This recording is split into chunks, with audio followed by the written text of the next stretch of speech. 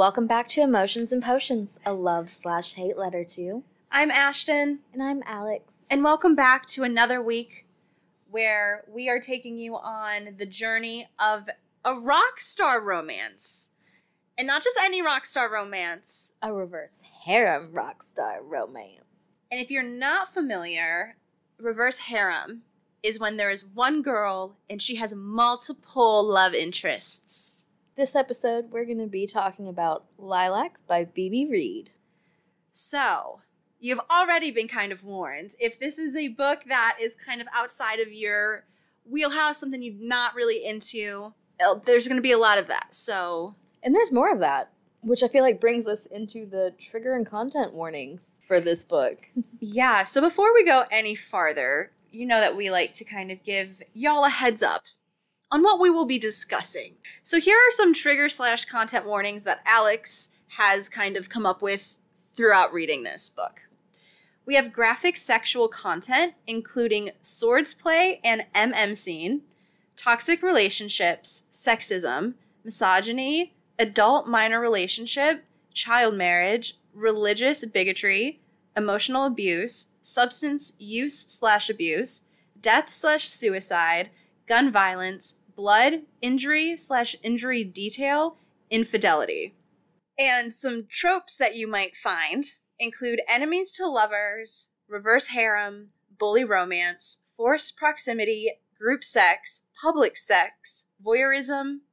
I mean, there's probably a few others, but let's not ruin everything just yet. I mean, we will ruin this book. So, as we always say, if this is not something that you want to listen to, now you are warned. If you are still with us, we're happy because this is going to be a journey. And welcome to the Smut Club. So, Alex, can you give us this synopsis? I, Braxton Fawn, am the luckiest girl alive, or the world keeps telling me. Every so often, gods walk the earth. This time, they come as musicians. When Bound loses its lead guitarist, yours truly is chosen to fill his shoes. From dive bars to the big stage, my instant claim to fame is nothing short of a fairy tale. The only problem? My new bandmates. Jaded, gorgeous, and ridiculously talented, they're determined to turn my dream into a nightmare. It's no secret I wasn't their first choice. I wasn't even their last. The label wants a new image, Bound wants me gone, but I've got my own agenda. To succeed, I have to thrive a world tour, public scrutiny, and idols turned enemies.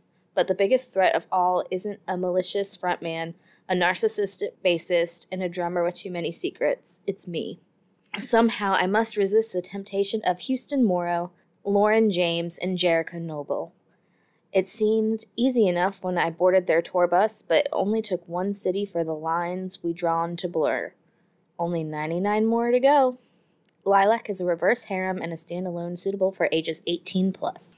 I thought that was actually pretty good. It was. For not giving too much away, but... There's only one sentence I have an issue with. Which one? Which is, every so often gods walk the earth. I was almost wondering if this was going to be like a Greek mythology, like retelling with like Apollo or like okay, some I feel shit. That. I feel that. But then the rest of it's like, okay, no, it's not. It's just a phrase, Alex. I know. Don't dig too deep. But I like my Greek myth retellings. I know. This is not one of those. No, it's not. It's just a Rockstar reverse harem. And then something that we thought is important to kind of give you guys an insight on, because it's kind of hard in the plot summary to mention all of the really, really, like, more intense... intricate details about each person. But there's one thing with Braxton that really stands out and needs to be noted, and it's that she has synesthesia, which is where she can, like, taste and smell words, and in this book in particular, emotions. So, like, her emotions manifest through her, like, smelling them. So, Alex, for this week's potion, what have you made me? It looks delicious. So this week is actually a mocktail because... Really? Yeah, because in the book, the band, Bound, they're sober. Oh, yeah. See, this is why Alex is in charge of the potions, because she gets it. Okay, so what mocktail did you make? I'm intrigued. So I've dubbed this Bound to You. Love that. It's a mocktail of a mojito. And I made it with green tea, lemonade, some mint simple syrup, some club soda, and some fresh mint. Yum. And the mint is a pineapple mint. This sounds like a perfect summer drink. Okay, let's try this. Cheers. Cheers. That is so flippin' good. Don't even miss the alcohol. No, I'm actually glad this is non-alcoholic. This potion can be found on our Instagram, Emotions and Potions Pod. It can be found on our TikTok, same handle. And the recipe will also be in the episode description. I think it's time that we just dive in, huh? Let's get into this. So we start off the book with a press release stating that the lead guitarist Calvin of Bound has been found dead of an overdose at 27 years old. Braxton is on her way to Savant Records when she's thinking about the most recent news of Bound's late guitarist. She is running late for a meeting and finally shows up and is brought to a room housing the surviving members of Bound, who are Houston, Jericho, and Lauren. It's obvious that Braxton has no idea why she has been summoned to this meeting and has just kind of been thrown into the deep end. We learn that Braxton is wearing what they call a burlap sack of an outfit and rubs the members of Bound the wrong way.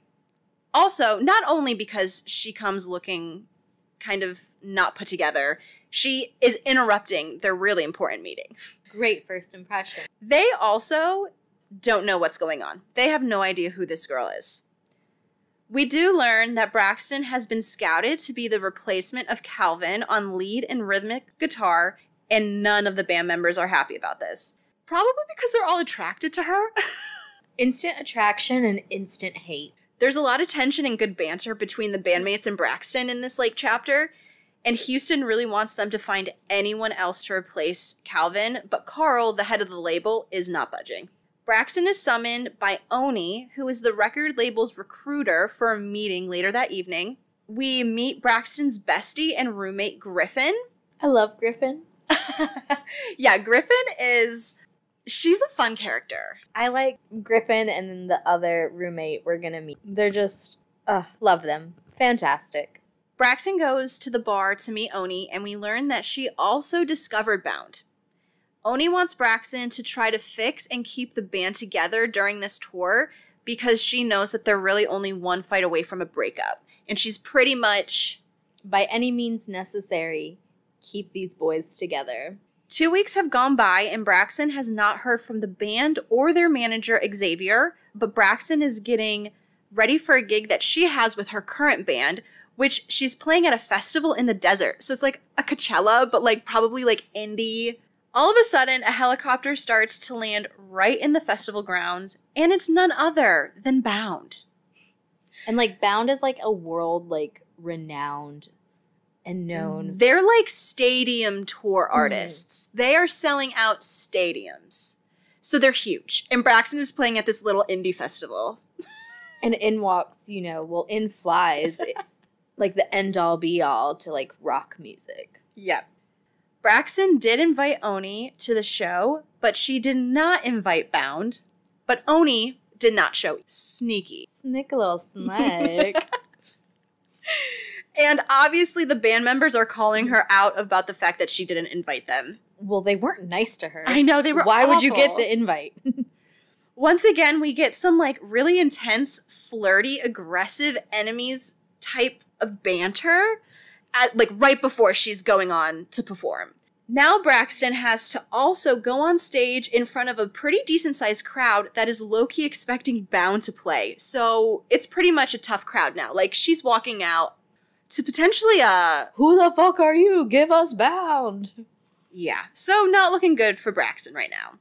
So she takes the stage anyway and pretty much blows everyone away, including her new bandmates, by her performance. She slays.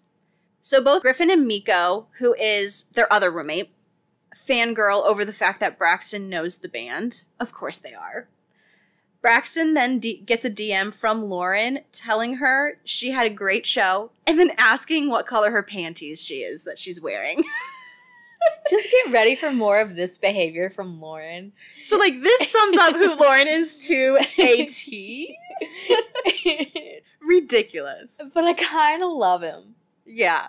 And, like, Lauren is, like, the pretty boy of the band. He's, like, blonde, always well put together. Came from a very, like, wealthy family. Is always taking, like, hour-long showers. Like, is just very thorough. Definitely the prima donna of the group. I mean, they're all kind of prima donnas, but, like... He's the cherry on the top. Yeah. Like, yeah. And Braxton then, like, blocks him on Instagram because he slides into her DMs, which I just, like, loved that, too. I just was like... So Braxton finally gets an invite from Bound to come to a rehearsal, so she makes her way to their Beverly Hills mansion. Her car has broken down, so she has to take the bus and then walk a mile carrying her guitar at like 6 in the morning. In heels. Like, because she rocks it. Like, she is always wearing platform, like, combat boot-esque type of things on her feet. Always looking very edgy, rocky, with her, like, flaming red hair. Yeah, like, her style gets described as being, like, a mixture of, like, rock, boho, and emo. So that's kind of her vibe. So she shows up 2 minutes late, and Houston is already on her ass about it and just being a dick. He's such a dick. So Houston is the lead man, and he's depicted as being, like, the biggest of the three. Muscular. Brown hair, green eyes. Handsome. Like, but, like, rough. Like, tough looking. Intense. Yes. And he's a dick. So we also get a lot of enemies type banter here, which is also, like, undertoned with, like, tension of sexual nature. Yeah, because also Houston's very controlling. He's, like, wants to control everything the band does and everything everybody else does. Yeah. And so all three of them kind of corner her in their house and Lauren calls it a little playful hazing that they're initiating on her. Okay. Braxton makes her exit to the bathroom, where she ultimately ends up touching herself to release the pent-up tension that she's feeling from her bandmates after that encounter. So, yeah, she's definitely attracted to all of them, and there's a lot of... I mean, I can't blame her for getting a little flustered for, like, these three, like, gorgeous rock star men, like, kind of, like, circling around her and... I know. Having these, like, sexy, worded standoffs. I know! So we've learned up to this point that all three of her bandmates find Braxton very attractive, and Rich even likes her as, like, a person. Rich is probably the nicest band member up front. Like, he is more welcoming right off the bat than the other two, and Lauren calls him out on that and is like, stop being such a pussy. Like, I need you to be mean to her. Rich then ultimately goes to check on Braxton because she's been in the bathroom for quite a bit now, and he offers her some advice. He tells her that she needs to make the rest of the band respect her or else things won't get better for her. And then they also have some, like, flirty banter here as well. Braxton makes her way down to the band practice where Houston is just coming at her hard once again and giving her a hard time about her skill level, just like... Nothing she does will be right. He just keeps berating her. As they are practicing, Braxton decides to add some flair into her chords in one verse, and Houston obviously calls her out on changing their song. Like, that's just... She even thought that it wasn't going to be noticeable, but no. Houston knew. After rehearsal, Braxton asks the guys if they could assist her in helping with her transportation, since her car is broken down, and they agree that someone will come pick her up every morning. And she also tags on that they have to get her coffee in the morning as well. She leaves the house, and she gets 3 DMs. One from Lauren, saying he's so turned on right now. Classic Lauren. Yeah, because didn't he finds her phone and unblocks himself? Yes. Yeah, he does. He, like, and gets into her phone, breaks into her pass. Yeah. So Lauren. Oh my God. She also gets one from Rich, which is just like a smiley face. And then the last one is from Houston, telling her a car will collect her at 6 a.m. and to not be late. The next morning, her driver picks her up and takes her through the drive-thru to get some coffee as they make her way to band practice. So the guys obviously told their driver to also stop and get, which Okay. Kind of sweet. Yeah. Like the one nice gesture that's been done so far from them. Houston is still not impressed with Braxton's skills and is on her to play better. Still going on. Obviously, throughout this band practice and conversation with Houston, there's a lot of tension, low-key flirting, but also some, like, bully-like dialogue. Because this is kind of a bully romance. Mm-hmm. So you definitely get that happening here. After Braxton leaves, the three bandmates are in the kitchen, where both Lauren and Rich are telling Houston that he needs to stop being such an asshole and that he just has an issue with her in general, and it's not her playing. Lauren also calls dibs on Braxton, and none of the other bandmates are that pleased with that statement. They're kind of like, no, you can't call dibs on a person. And Lauren's like, that's what dibs are. You can dibs anything. Like, child. Only child syndrome. Yeah, Lauren has only child syndrome so bad. Yeah. Yes. And so after this statement, the boys decide to get dinner at the restaurant that Brax works at. So Rich barges into Lauren's room to grab him, and we start to see some of the cracks of their friendship/foundation. Rich ultimately came into Lauren's room to get him help tie his tie since they're going to a fancy restaurant to see Braxton. That requires a tie. So they arrive at the restaurant and they ask for Braxton to be their waiter, but she's actually just the hostess. But since they're bound, the manager makes an exception. Braxton is not thrilled to see them and kind of makes a scene and gets yelled at by her boss. Like, he tries to fire her. He threatens to fire her, and the band's like, no. We know her. Yeah, like, it's fine. And she has to end up being their waitress. So she waits on them the entire night. Obviously, throughout this dinner scene, we get some witty banter. Lots of attitude. As well as the guys giving her hell because she's low-key being rude to them. But she just doesn't care. At the end of the dinner, Braxton comes back looking a little flustered, a little ruffled, and Lauren can tell that she is no longer wearing underwear under her dress. So after Braxton's shift, she gets a text saying, "I know your secret," from a number that she doesn't have. She asks who it is, and their response is, "The reason you're not wearing panties." Fucking Lauren, man. So they end up FaceTiming, and it's Lauren. Braxton is at a bus stop late at night, going home from work, and Lauren's not thrilled about that aspect. And he says that their driver could have easily given her a drive home. But so Lauren doesn't let her hang up with him since she's out super late in a sketchy area. Which I thought was really sweet. It is sweet. Lauren does then tell Braxton that Houston will ultimately make her quit her job, and he hopes that she's prepared for that conversation, which Braxton does not want to hear. The next morning, Braxton shows up to the house for band practice, where Lauren is making breakfast, and Braxton confronts Houston about her current hosting job. She argues that she still needs her job because she has to be able to afford her shit before tour starts, which is still 3 months away.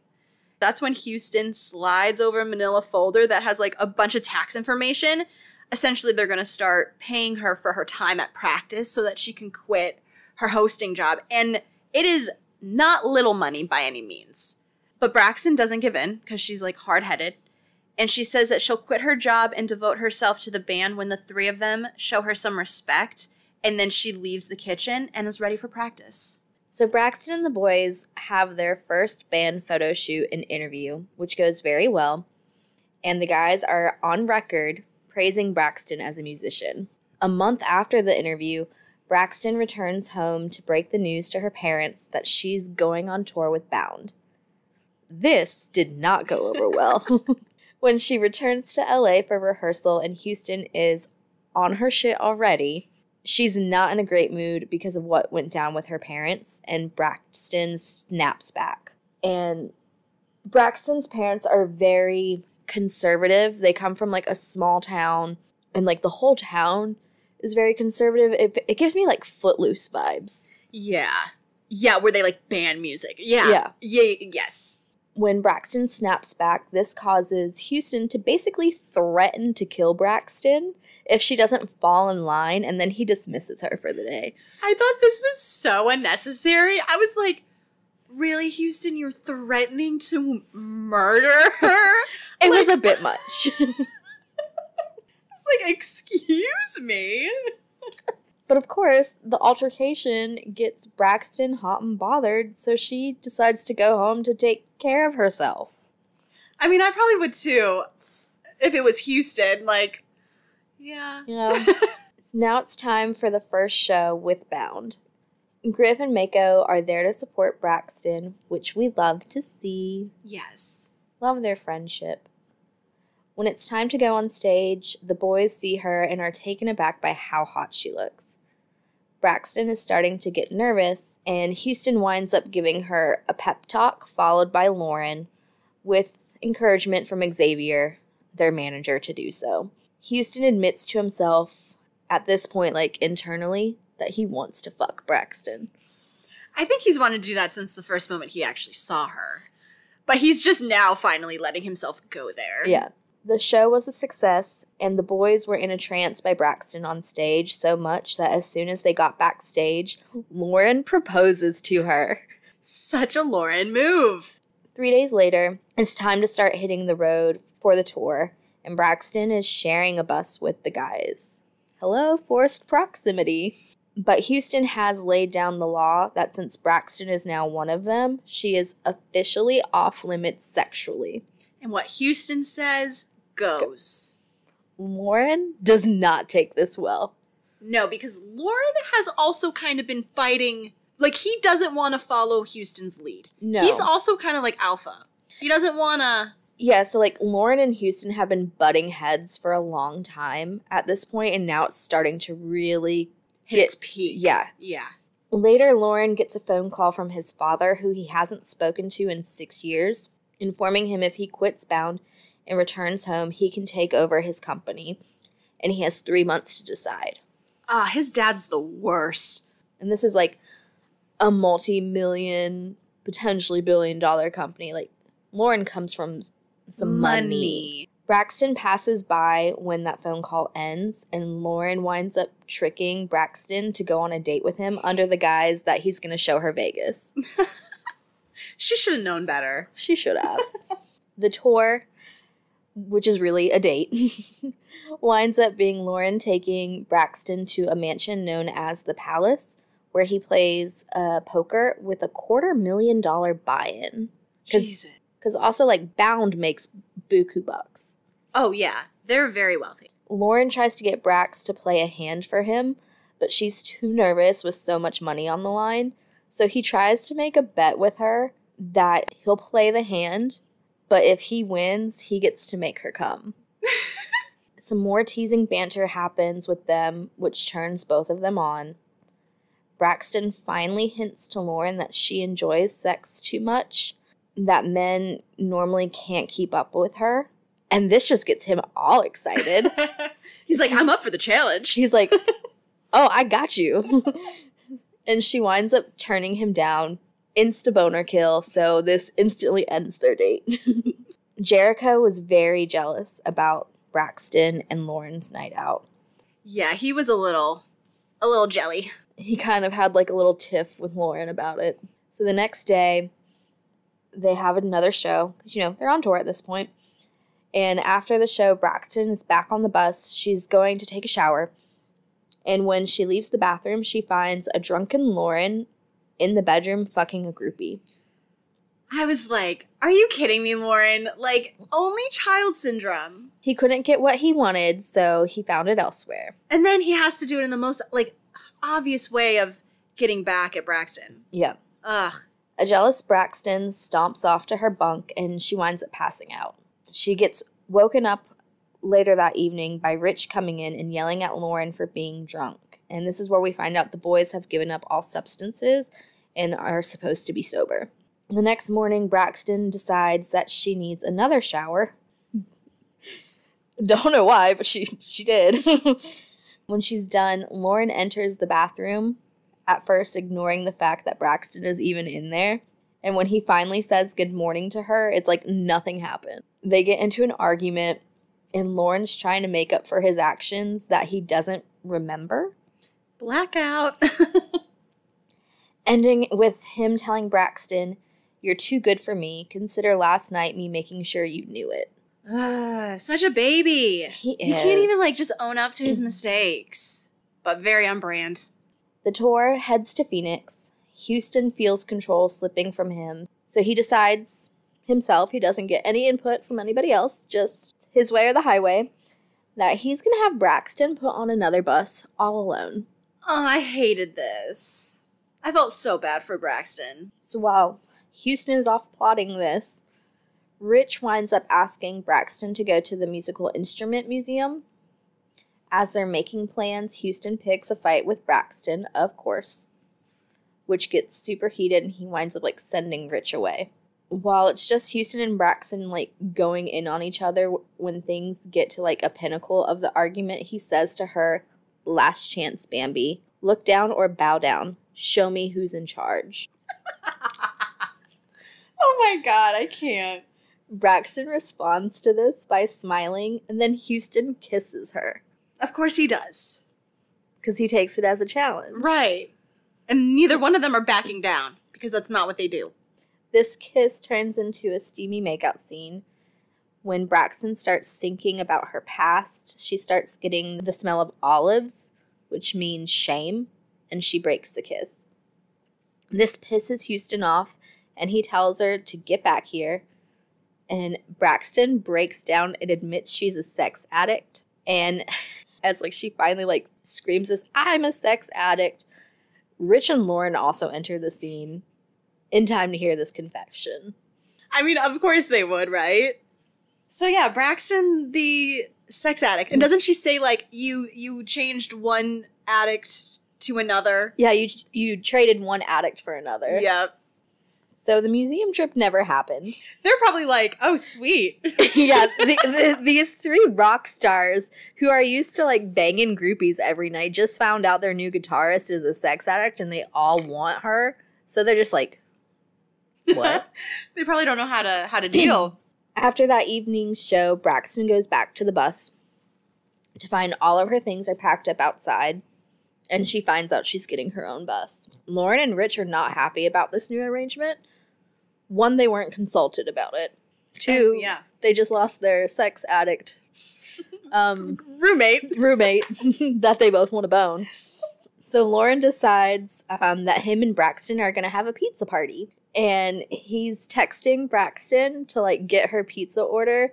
And I thought this was really cute because you see the text messages in the book. And Lauren has Braxton saved in his phone as future girlfriend.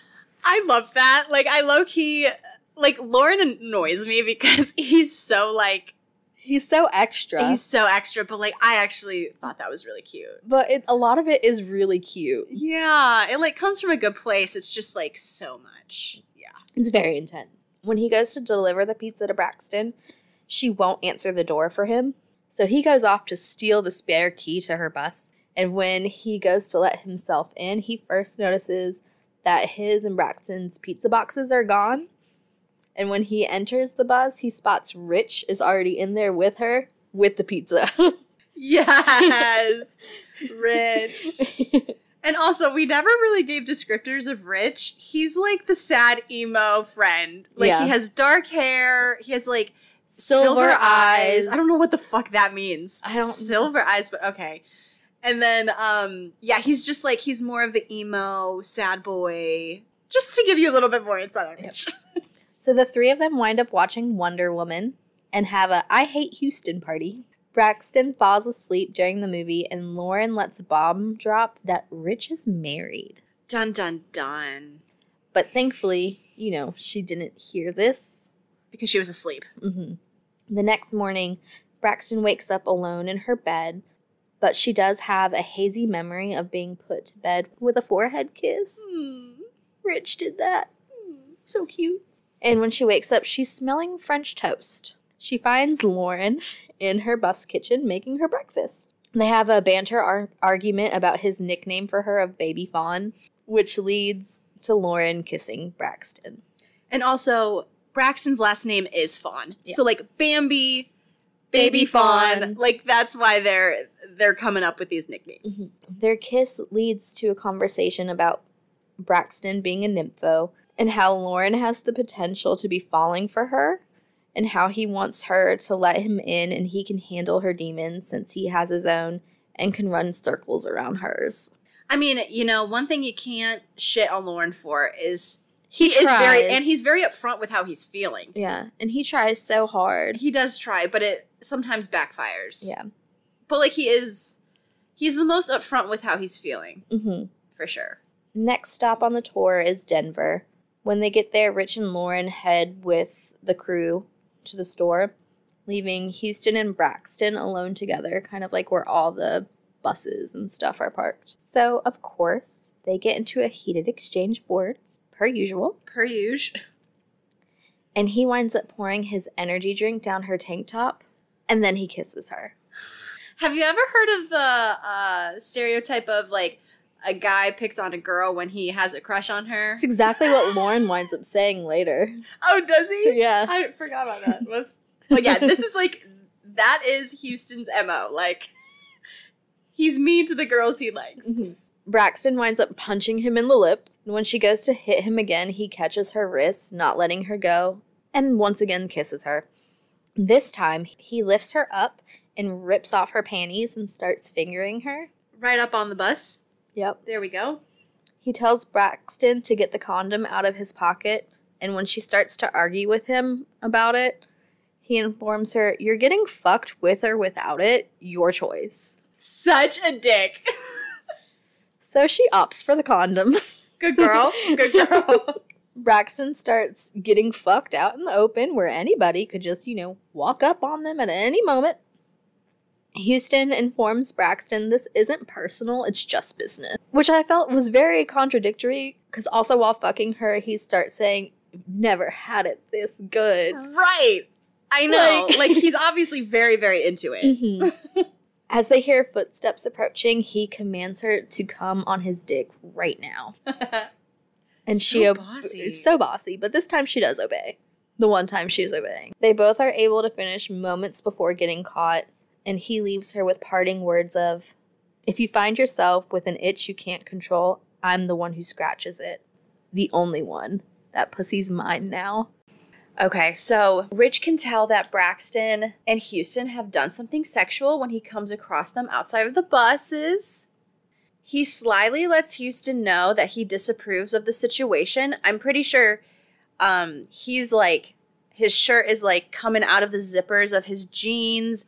Braxton's sporting a new hickey on her neck. I mean, they literally just finished, fucking, probably, 0.5 seconds before they walked up. Clearly, they're going to have a just fucked look to them. Yeah. And Rich is thinking that Braxton is every bit a tease that Lauren accuses her of being.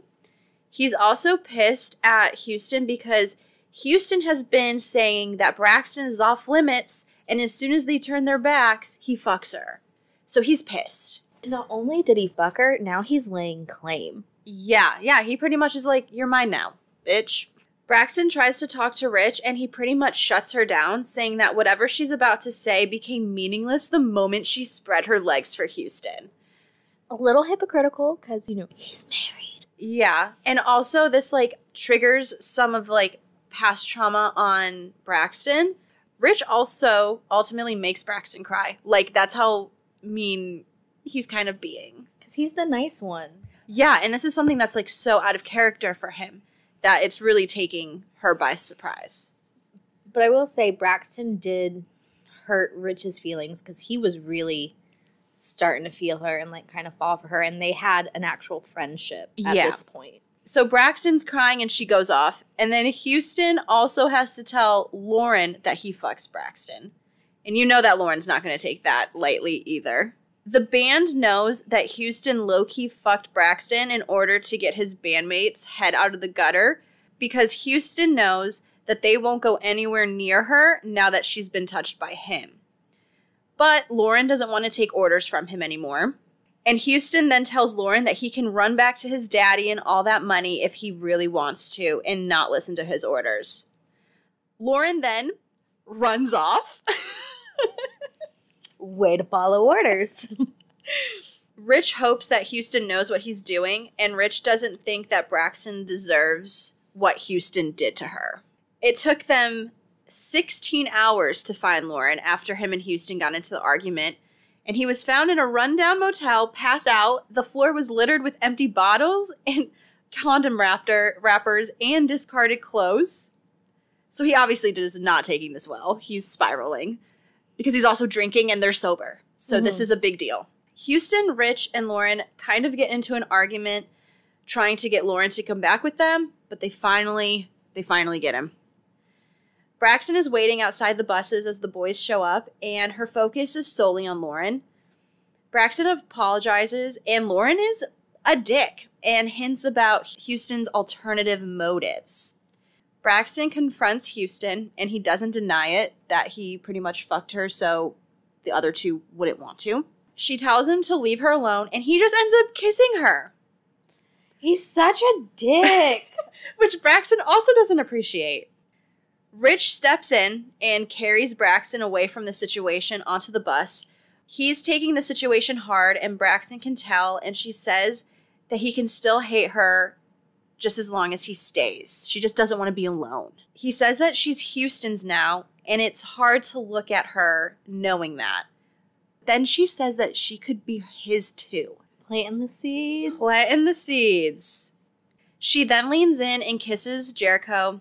Like, they're in this, like, heavy makeout session, and then Braxton drops to her knees and gives Rich a really good blowjob.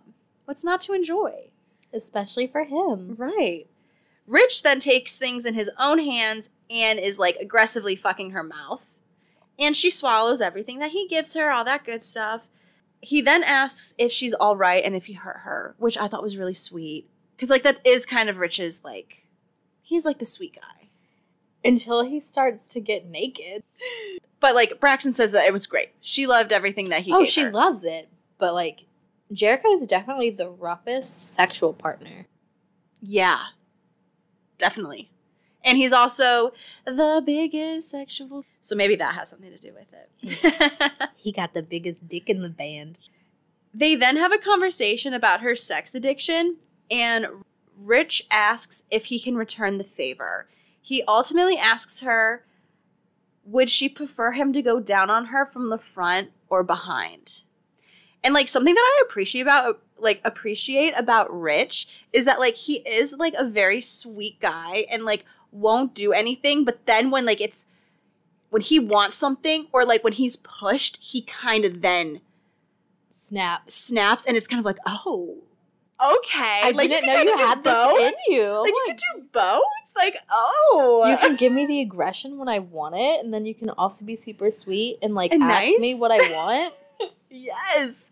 And, like, take me to museums and stuff. Yeah. I mean, besides for him being married, he's great. So Braxton tells Rich that she wants him to go down on her from behind, and we get a really good smutty scene. So the band has finished up their show in Denver, and they are told that the record label has begun to sell backstage meet and greet passes since Braxton's popularity has started to increase and people want to meet her. Obviously, the rest of the band has issues with this, specifically Houston. He has issues with everything. Ultimately, unfortunately for them, I guess, the band ends up having to do the meet and greet. But as soon as they get backstage and they kind of see, like, the setup and people, Houston decides that she's not doing it after all and tells her to go back to the buses. Braxton and Rich ultimately ignore him and head to the meet and greet anyways. After the meet and greet, Houston does tell Braxton that she does a good job because they got through it with no hiccups, which I thought was very big of him to say good job. It was probably the first compliment he's ever given her. Right. Besides maybe having a good pussy. So, good for you, Houston. Obviously, Houston and Braxton go at it because Houston's like that. Even right after giving her a compliment, they're right back at each other's throats. Houston then asks Rich if something happened between him and Braxton. Rich ultimately gives in because Houston is going to confront Braxton about it. And Rich tells Houston that they fooled around, but they didn't have sex. We learn that Houston did fuck Braxton, knowing that Lauren was too proud and Rich was too cautious to do anything after that. but it somehow has backfired because Braxton has gotten under all of their skin. When they get back to the buses, Braxton's bus is being towed away because of a radiator problem. So now Braxton is back to bunking with the boys again until her bus is fixed. Houston leads Braxton back to the bus, making her feel right at home, which obviously is him being a dick. Lauren has disappeared again, and Houston sends Rich to find him. Common trends. So Lauren is currently buying weed from Danielle, who is their assistant. We also learn that she's trans, which I thought was a cool thing. I loved that. Lauren just is kind of like a low-key dick in the scene, but like not. Like in a heartfelt way, like they have a good friendship and that's just kind of their dynamic. Right. So Rich finds Lauren and confronts him about what he's doing and how he's just going to make everyone else miserable because he is falling apart. Like, he is a ticking time bomb. Rich also confronts Lauren about him telling Braxton about Emily when she was asleep. Lauren then learns that Rich has also hooked up with Braxton, and he's obviously not thrilled at that either. This I thought was kind of funny and cute. We learned that Lauren was behind Braxton's bus breaking down. I loved that. I was like, okay, for once, his antics, I'm okay with. Because I'm like, good. She shouldn't have been on that bus anyway. Braxton wakes up the next morning, and she's feeling some of her trauma sneaking up on her. The words like whore, sinner, doomed are all kind of like making residence within her mind. But she's also really loved every moment of being with Houston and Rich. Braxton gets up from her bunk to head to the bathroom when Lauren stops her in her tracks and pulls her into his bunk with him. He's just giving Braxton a hard time, and we learn that Houston is big, but Rich is bigger in that, dick department, and that she's thinking that one of them has to have a small dick because she can feel Lauren's dick pressed against her because they're kind of spooning in the bunk, and I don't think that that's what she's feeling. So she's kind of like, of course they all have big dicks. Like, really? Personality-wise, they're all big dicks, so why not have one hanging between their legs? Right? She then asks Lauren if he's jealous of Rich, and he says he doesn't answer stupid questions. So Braxton and Lauren finally fall back asleep, and Braxton wakes up with Lauren spooning her, and he's like gripping her boobs from behind. His like morning wood is all pressed up against her back, and Lauren calls her out on being awake. Lauren then asks if Braxton wants to play, and he lets her know that he's still pissed that she's fucked Houston and done stuff with Rich, and he also tells her that they'll never be exclusive now, but they can still have some fun, which Braxton does not like that statement. She tries to get away from Lauren, but he pushes her back on the bed and crawls in between her legs. Lauren apologizes to Braxton, and Braxton says to prove it to her. So she wants to go sightseeing, and she wants Lauren to take her, but she also wants Rich and Houston to tag along as well. Plus, on top of this, Lauren has to be nice to all three of them all day. Which, like, I'm just like, this bitch, I just, like, love her. Like, yes. So great. She puts the boys in their place, and it's fantastic. I love to see it. They talk about how this isn't a good idea, and kind of, like, we get some more insight on the friends' dynamic and how it's a little bit dysfunctional. We get a little toxic right now. We learned that the boys started blaming each other for choices, even though that they made them together. Braxton gets up, and she has another encounter with Houston in the kitchen on the bus, where they're obviously just egging each other on again before this sightseeing trip. I'm like, why can't you guys just not talk to each other? Right? And they end up making out, and the kiss is over before Braxton wants it to be. So she's just so confused. She doesn't know. She's just like... It's very whiplash with Houston. Yeah, because he's like telling her that, all like, these horrible things. Like, but then you suck, I don't want you here. Like, but then he's like pulling her closer, and he's the one that's making all these moves on her. It's like... Because he's instigated all of it. He's instigated all of it, yes. So the Bound group has finally set out on their sightseeing trip for the day, and Rich feels like this is just getting weird. So Braxton is no longer hiding the fact that she's attracted to all three guys and is just kind of going along with it. To give you an idea of what going along with it means, all four of them are in the car, and Lauren and Braxton are in the back making out as Houston is driving them. Like, no fucks anymore. Like, okay. Rich is thinking a little bit more about Emily as the group finally make their way to the zoo. So Rich is also kind of battling with his shit involving his wife that we still really don't know anything about. Yeah. We don't really know anything about Emily. So Braxton is very much enjoying this excursion, and everything seems fine, and everything's going pretty good. Braxton then reaches out and starts to hold Rich's hand as the four of them are continuing their zoo day. And then they start just full out kissing each other in front of like the tour guide, in front of workers, in front of the other bandmates. And then Xavier's like immediately like NDAs. Braxton then asks Jericho to take her somewhere, just the two of them, where they can be alone. He leads them to a darkened area where they continue their makeout session, and it quickly progresses as they tear each other's clothes off. And as Braxton is begging Jericho just to go faster because she wants to be with him. Because she's like, I appreciate that you want to, like, have foreplay, but, like, fuck me. I need you in me right now. I'm just like, okay, girl. But Braxton is always, like, dripping wet, so I guess she doesn't even need foreplay. That's cool. Good for you. Must be nice. Jericho then fucks her from behind against the wall at the zoo for the first time. Rich is definitely getting more and more feelings towards Braxton, and he comes pretty quickly, and he apologizes, but Braxton doesn't mind. And it's also kind of like a rough fuck. Jericho then goes down on her before leaving their secluded spot. Because she obviously didn't finish. I think they probably were only having sex for like maybe 5 minutes. Like that's how like he just couldn't hold it in. Yeah, because doesn't he wind up saying later it only took me 3 pumps or something like that? Maybe, yeah. It happens to everyone. Even rock stars in romance novels, so relatable. Braxton has no idea what she's doing, but she has no intention of stopping either.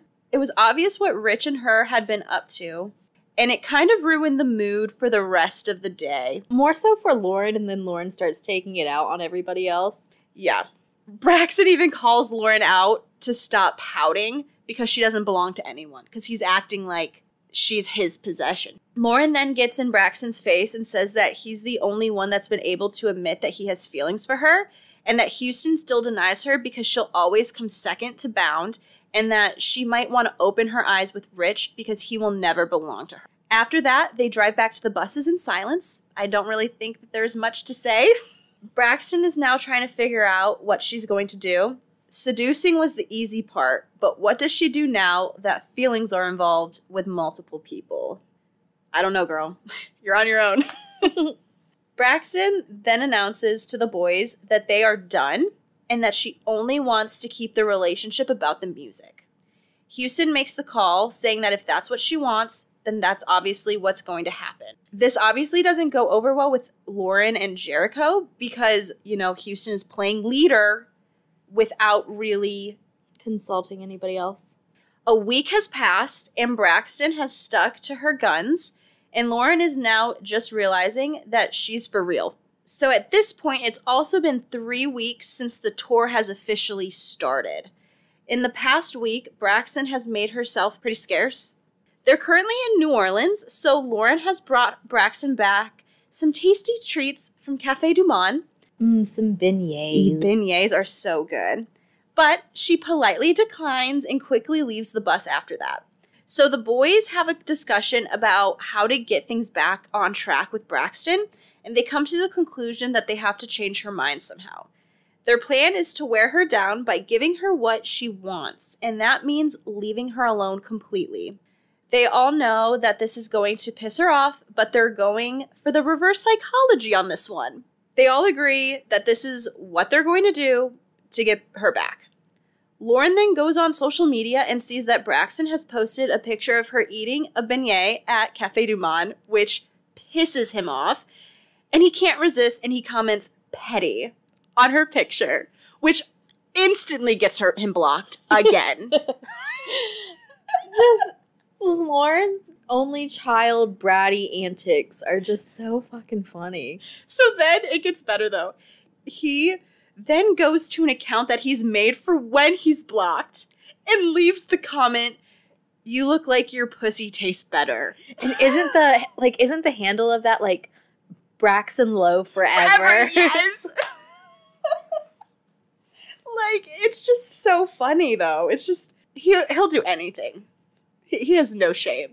And I kind of love it. Oh, like, me too. It's definitely over the top and gets quite annoying at times, but it's so funny and I love it. Same. So the last thing that the boys discuss is once their plan has worked, how do they decide who wins Braxton?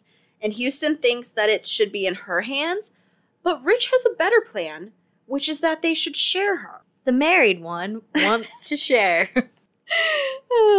Braxton returns later that evening and heads to the shower, and Lauren obviously digs through her shit to get to her phone and is finally able to get into her account, the password being Lauren is a dick. He's going through her phone and all of her pictures, and he comes across some of her nudes. And then Rich also happens to peek and see what he's looking at, and they're both not bothered. I guess it was a really good nude. They both liked it. Braxton comes out of the shower wearing very little clothing, which Lauren obviously notices right away. He forgets about the plan and talks to her and asks her about her day in Cafe Du Monde. And she really doesn't give him much and just, like, says goodnight and rolls over. Braxton is still awake while Rich has been snoring, so he's obviously asleep, and Houston's breathing has also turned deep. So Lauren decides the time is perfect. He reaches under his pillow and brings out some lube. He squirts it on his hand, pulls down his boxers, and starts touching himself, not being secretive or quiet about it, in hopes of Brax realizing what's going on. He even calls out her name a few times. He then pulls out the second item, which is a pair of purple panties, which belong to Braxton, and he comes and cleans himself off with them, and then just tosses them on the floor and goes to bed. So the band has finished up their show in New Orleans, and they have completed the meet and greet as Braxton immediately heads back for the buses. Lauren is becoming impatient with this plan that the guys have come up with and wants to know if they've waited long enough. And the answer is no, according to Houston. Lauren's just pissed because he's the only one who hasn't gotten his dick wet yet. Seriously, that's really the reason. They let Braxton have a little bit of space and head to the buses before them, but they don't wait super long. As they get back to the bus, they find Braxton completely naked on the couch, grinding onto Lauren's pillow. It was obviously planned, and she has no intention of stopping until she has completed her plan. She speeds up and finally comes all over the pillow as the three of the boys just continue to stare at her. And when she's done, she stands up, grabs the pillow, and tosses it at Lauren's feet, and then just disappears into the bunks without saying anything. Payback's a bitch. Don't fuck with Braxton. They should know this by now. Rich is also now not sure how much longer he can keep this up because he really just wants to be with Braxton. He's walking through the bunk area and spots a purple lace thong on the ground, and he picks it up, not realizing that it is covered in jizz. He's about to storm into the shower to confront Braxton until he runs into Lauren, where Lauren admits that it was his doing. He then tells Rich exactly what he did with those panties, and they put together that what happened last night with Braxton was retaliation for Lauren. Rich gets really upset and pushes Lauren up against the wall and says that he has to leave her alone or he's out of the deal. Rich tries to get Lauren to understand that they are a package deal, and in order for this to work, all of them have to be successful. If one of them fails, all of them fail. And, like, this is another, like, Rich, like, showing that aggression. Mm-hmm. But, like, for good. Like, he's trying to, finally like... taking charge and not being the pushover. Yeah. And, like, the boys also are seeing this change in him. Houston joins them, and they end up having a little bit of a conversation. They smoke some weed, and then they decide to play some poker. This gives Rich some nostalgia about how things used to be between them. Braxton comes back out to get dinner and kind of just ignores them and watches TV. The boys continue playing poker as Braxton watches her movie. During this time, Lauren texts the group chat some things about Braxton of, like, how to get her attention that she then sees, like, on her way to bed and, like, reads. And the boys are pissed because it obviously, like, wasn't great. And the boys kick Lauren out for the night and tell him that he needs to find another place to sleep. And he does. They're like, get out. We're tired of your antics right now. Leave. So Braxton's bus has been fixed, but Houston has decided not to exile her again and has given it back to the crew. Braxton started to notice the difference between the guys of like them kind of avoiding her. She notices that they're still arguing, but something has definitely changed. She's kind of picking up on something weird's going on. She also calls them Blossom, Bubbles, and Buttercup, which I just thought was so funny. Like the Powderpuff Girls, yeah, like... I loved that. It was great. I just like... And it was like an internal monologue, but I just like... The first time I read it, I like laughed at it. So I was like, that's funny. Yeah, because obviously Houston's going to be Blossom, Lauren's going to be Bubbles, and Rich is Buttercup. Obviously. Like, yeah. 1000% it matches them perfectly. It's kind of funny. It's ridiculous. But at the end of the day, she is really, like, missing them. Braxton hasn't talked to her parents since the tour started, since they're not picking up their phone. And she hasn't been able to talk to her sister Rosalie either, even though she's been able to sneak some DMs here and there to Rosalie. At this point on the tour, they're actually staying in a hotel, and Braxton is excited to have a full-size bed again. And they each kind of have their own rooms, it sounds like. Or I think Lauren and Jericho have to share. Yeah, they're like in a suite. Yeah, but it's like the penthouse. Like it's not a rough situation. Braxton makes her way downstairs to head out to do some sightseeing when Houston stops her and asks her where she's going. They then inform her that they have given their security time off, so they will not be able to leave the hotel, especially with Braxton's fame steadily increasing.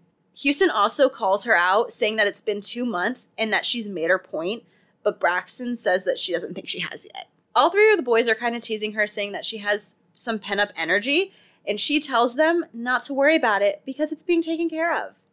Obviously, Lauren being Lauren freaks out and demands to know what she means by that. Lauren then demands that she tells him who this person is so they can beat him up because they're spoiled, possessive, and jealous and only like to share with each other. That's what he tells her. She's kind of like, what the fuck?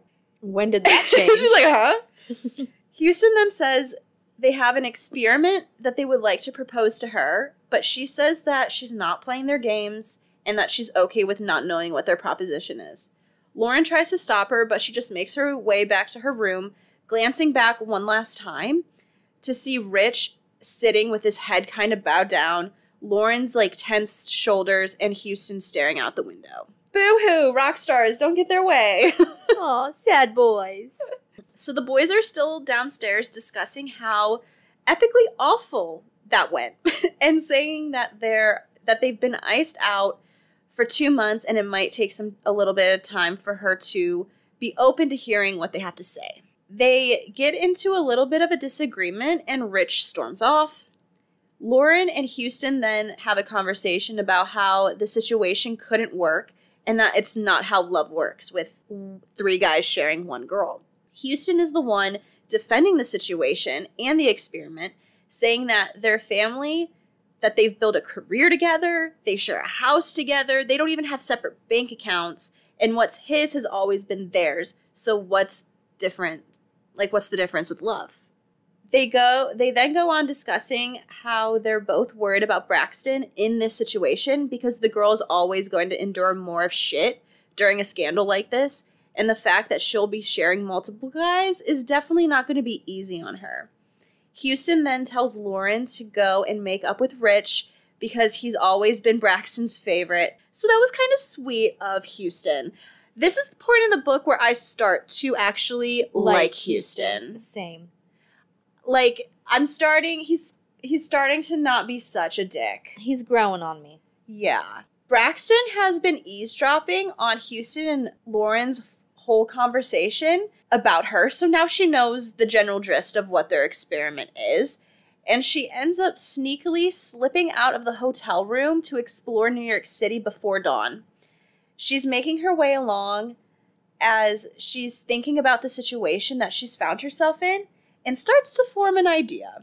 She ends up taking a selfie and making sure to capture some of the background and decides to send this to them. The caption states, "I decided to take a walk. Find me before sunrise and I'll grant 5 minutes of my undivided attention."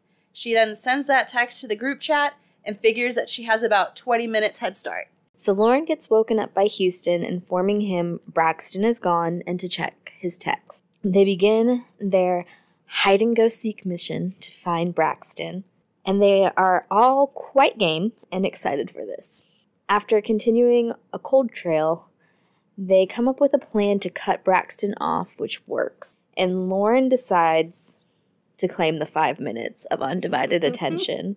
Of course he does. He does not use this time to have a conversation. Oh, no. And, trying to get her to be their girlfriend. He wants physical attention instead.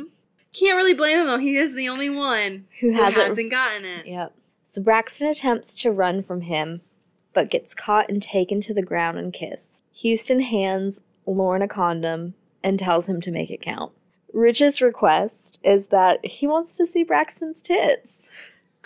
Oh my god. This scene is so funny.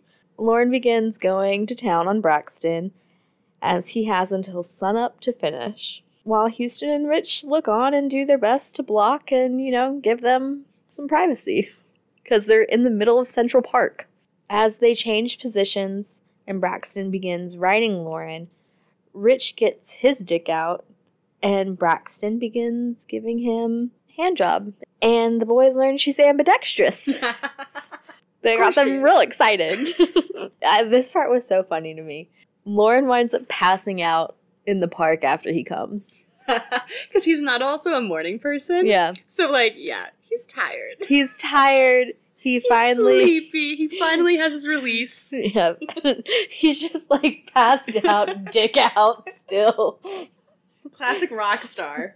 When they get back to the hotel, Houston declares, "We need to talk." Braxton's response is the topic about the next show? Didn't think so. Thanks for the orgasms, and walks off to her bedroom. An enraged Lauren goes after her and starts banging on her door, and she won't open it for him. But he is just going to town on that door. They had their 5 minutes. They didn't use it wisely. No. And they're back to how they have been. So Rich goes up and apologizes for being a jerk, and he gets Braxton to open the door for him. And he hands her a wig and says, that they're going to go have a little adventure. He winds up taking her to the wax museum to see, the wax figures of Bound. At the museum, Rich opens up to Braxton about the relationship between the band and Calvin, their former guitar player, and he lets her know that he's falling in love with her.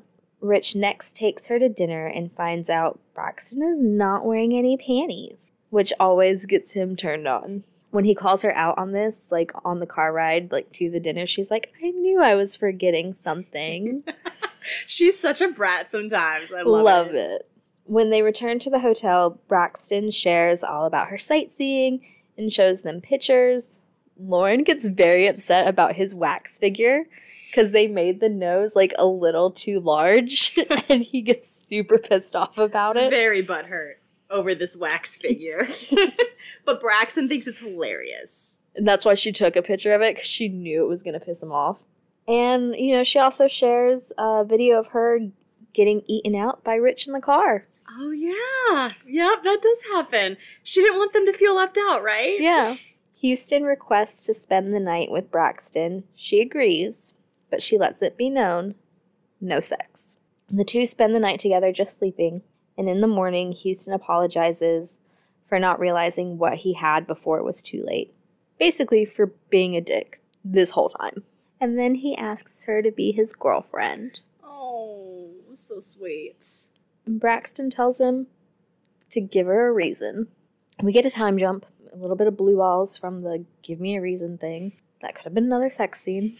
And back on the tour bus, the boys decide to give Braxton the bedroom.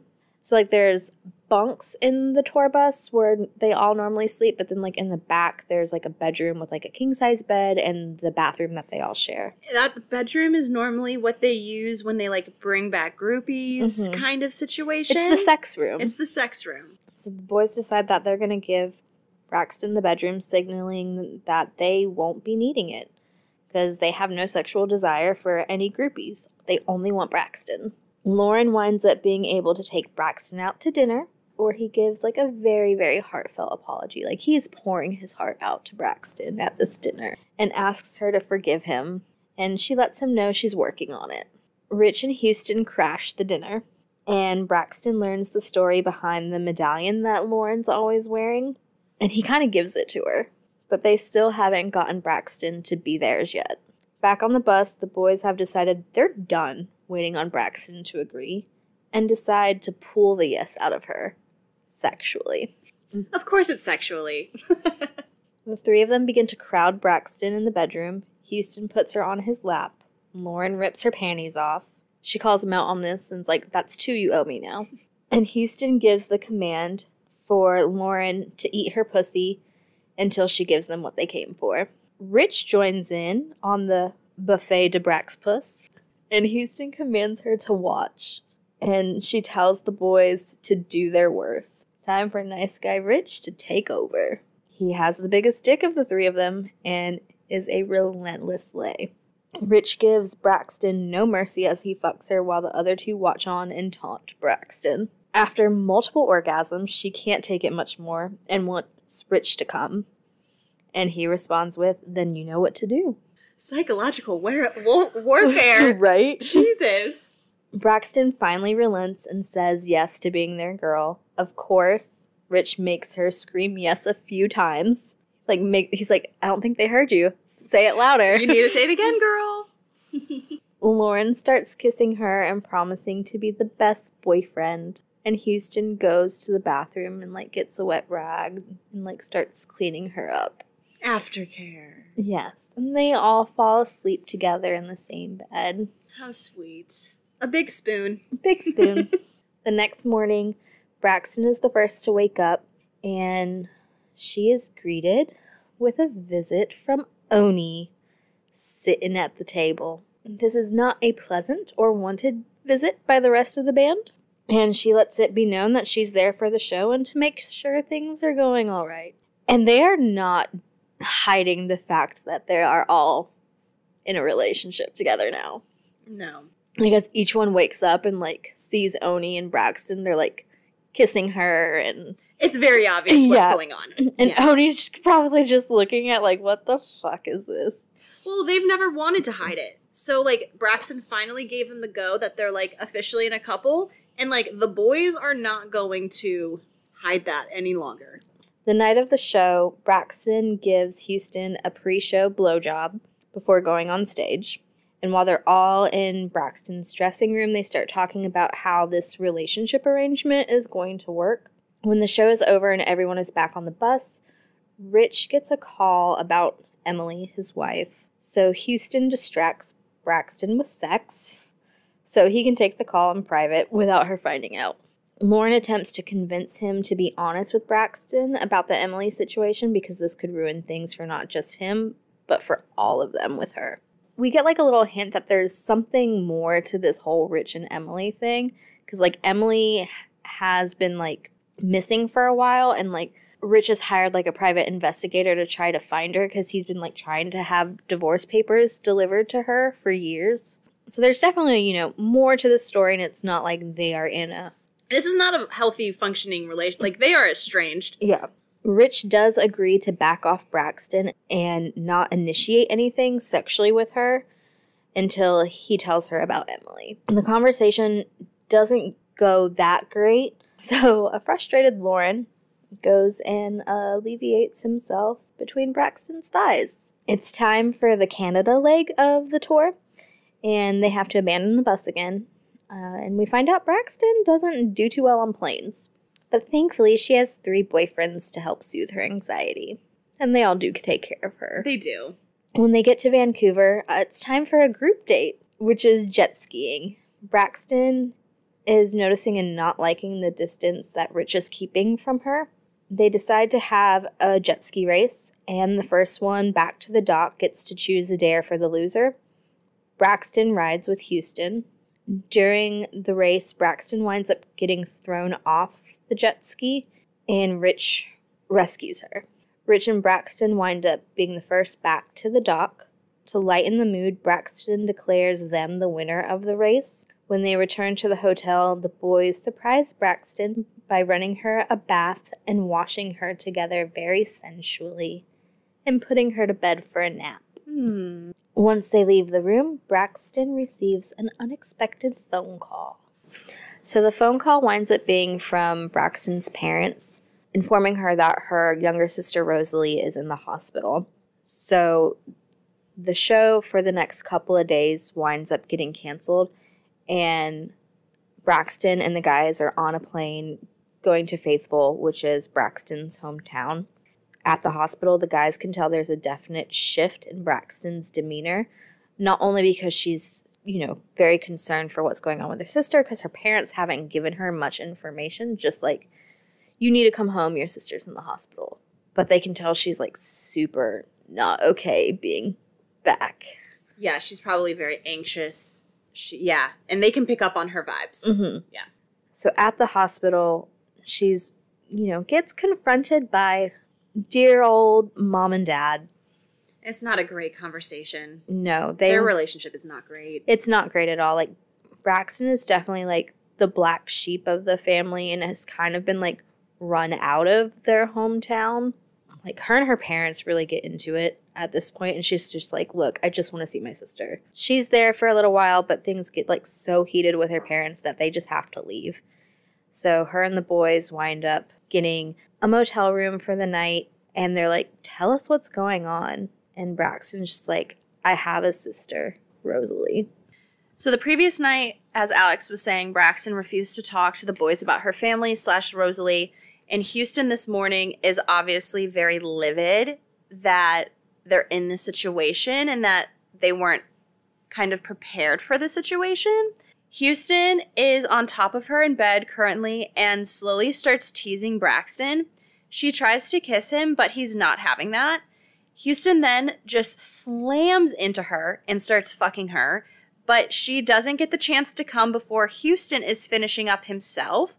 Obviously, this pisses Braxton off, and she thinks Houston is a dick because Houston then gets up and walks away, leaving Braxton still in bed with a sleeping Jericho and Lauren. So she's kind of like, wow, that was my punishment for keeping something of my past a secret. Yeah, because, the boys get mad because they realize they don't know a whole lot about Braxton, how she grew up, or really anything about her, but she's demanded a lot from them. Yes.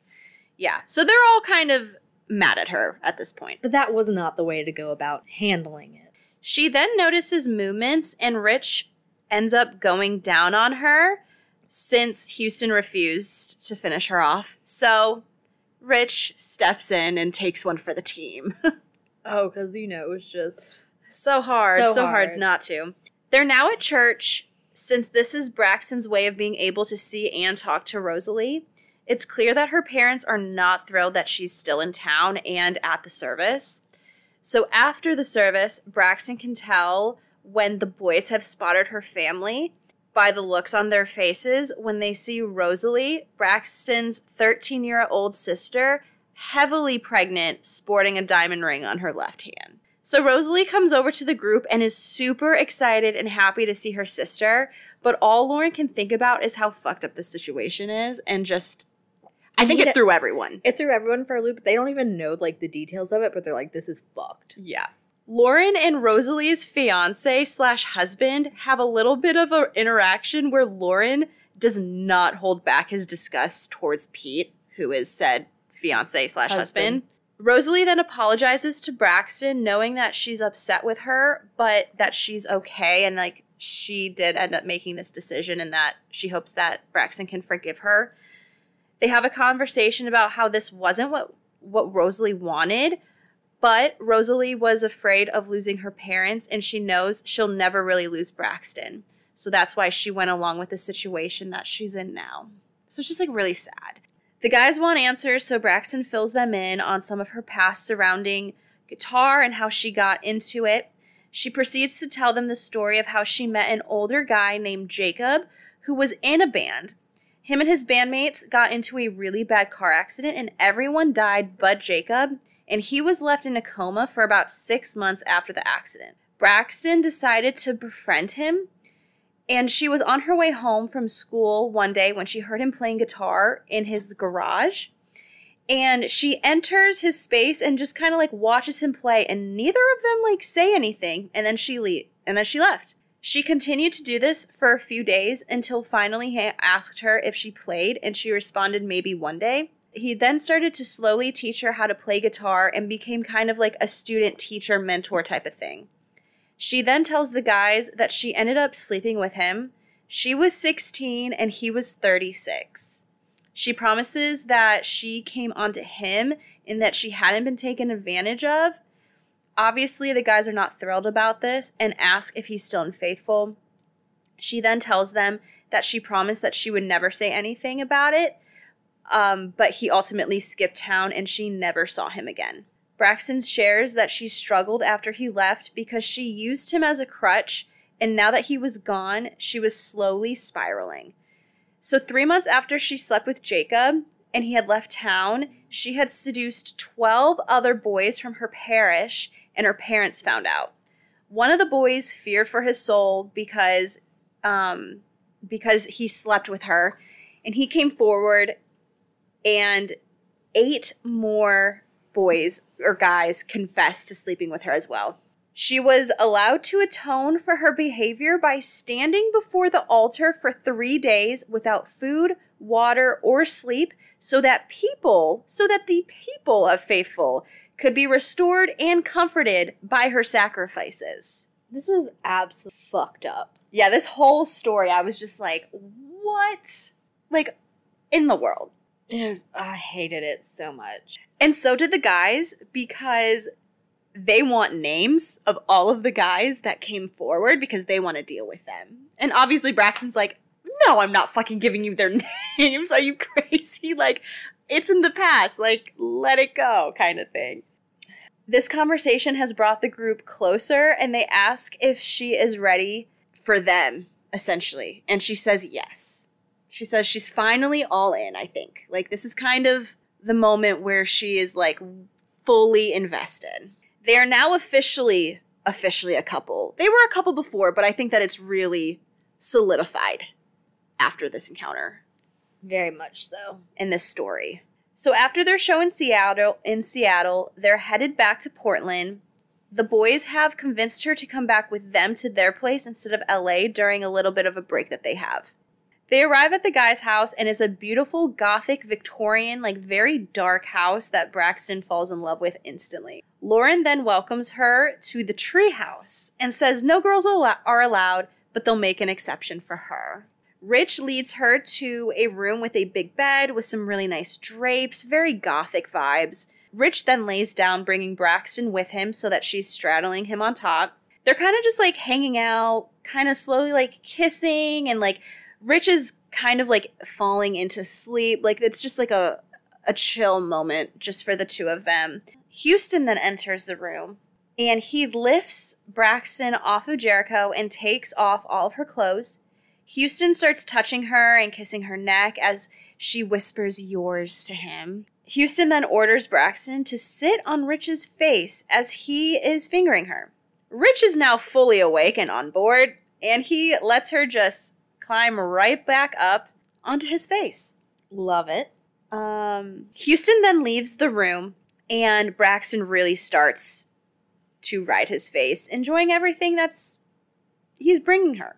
Houston then re-enters the room just in time to watch her finish. He then warns Braxton that they aren't through yet. They let her know that they are both going to fuck her now. And yes, at the same time. But they promise that they're going to take care of her. She does ask where Lauren is, and he's in the shower taking one of his like hour-long showers. I feel like he has like a 3-hour shower. Oh yeah, that water bill is probably so expensive. She also informed them that they don't need to use condoms anymore unless they really want to, since she's on birth control, but she wants to fill them without any barriers, and they're very quick with tossing the condoms as well. They're getting her ready and prepared as she is now straddling Rich, and he enters her from beneath her. Houston then starts also preparing her to fit him, so he is also fingering her while Rich is inside of her. So we get a really good double penetration scene where both Rich and Houston enter the V at the same time, and they're all loving it. She also gets an overwhelming smell of vanilla and berries, but she notices that something or an element is missing within this like scent.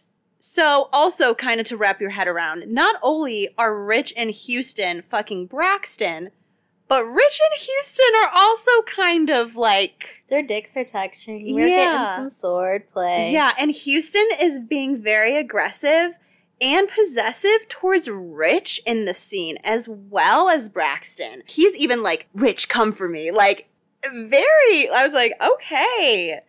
Here for it. Yeah. So they all end up coming, and then Houston cleans all of them up. I mean, teamwork makes the dream work. Yeah. Or makes the orgasm work. Exactly. In this case. During this time, Braxton is still thinking about something that is missing, and that something is Lauren. So both Rich and Houston fall asleep, but she's unable to. Lauren enters the bedroom, and he can tell that something happened between the three of them, and he's kind of sad that he missed it. And Braxton's even like, I didn't tell you to take such a fucking long shower. The first night that we're in Portland, like on tour, like on a break, like come on, dude. Lauren then tells Braxton that she owes him, and they end up making out in bed next to a passed out Houston and Rich. One thing leads to another, and they end up having the sex as well. I don't know. Her vag must have been in so much pain. Yeah, I don't know if I could have done it after a DP thing. I know. She sucked it up though. She's got to make all her boyfriends happy. Sacrifice. You know what? Hats off to you, Braxton. Because it's a no for me. The next day, or so, the three of the boys are showing Braxton around the house. Lauren kind of makes a joke about her moving in permanently, which she shuts down pretty hard. Her and Lauren get into a little bit of a fight over this, and she heads back to her room, and Houston has to stop Lauren from following. The band is now in their practice room, and Braxton has finally come back out of her room, since Houston texted her letting her know what they were up to. Houston then lets Braxton read over a song that he's written. Houston wants Braxton to help them come up with the melody, and so they have her sing the song and her interpretation of it. Just as Braxton is done finishing up singing, Lauren's phone rings, and Houston knows exactly who's calling and tells him not to answer it. They then get into an argument over Lauren's dad and how he is Lauren's problem, and that they should just let him deal with it. Lauren takes a shot at Houston below the belt and compares Houston to his dad and how they're both very controlling and how they're essentially the same. Lauren then storms out of the practice room and Braxton follows. Rich then lets Houston know that he's meeting with his lawyer tomorrow, and then he's going to tell Braxton about Emily. It's about damn time. It's been a week since the American leg of the tour has ended, and they've been in Portland. And Rich is back to being distant again, and Braxton has noticed. Braxton finds Houston in the kitchen as he is reading some research online, and this is the first time that Houston or anyone has brought up the fact that Braxton has synesthesia. And they also mention chromotheria. Braxton then shares how she has always been able to associate her emotions to both smells and tastes. So here's kind of like the breakdown of her most common ones. So desire tastes like cherries, shame smells like olives, happiness tastes like chocolate, sorrow smells like roses. Lauren then enters the kitchen, and Rich is missing again in action as the group is getting ready to go somewhere. Braxton is done waiting, so she ends up texting Rich, asking where he is, and he says he's home. So Braxton comes straight out and asks if he's avoiding her, and he says yes, and that they need to talk later. Braxton wants to talk now, but he's like, no, later. Houston then tries to reassure Braxton that it's not what she thinks and that Rich hasn't gotten over her, because that's her main fear. Lauren and Houston take Braxton around Portland, kind of showing her important places, such as the place they played their first gig at. Braxton is still having some doubts about the relationship and how it's really going to work out.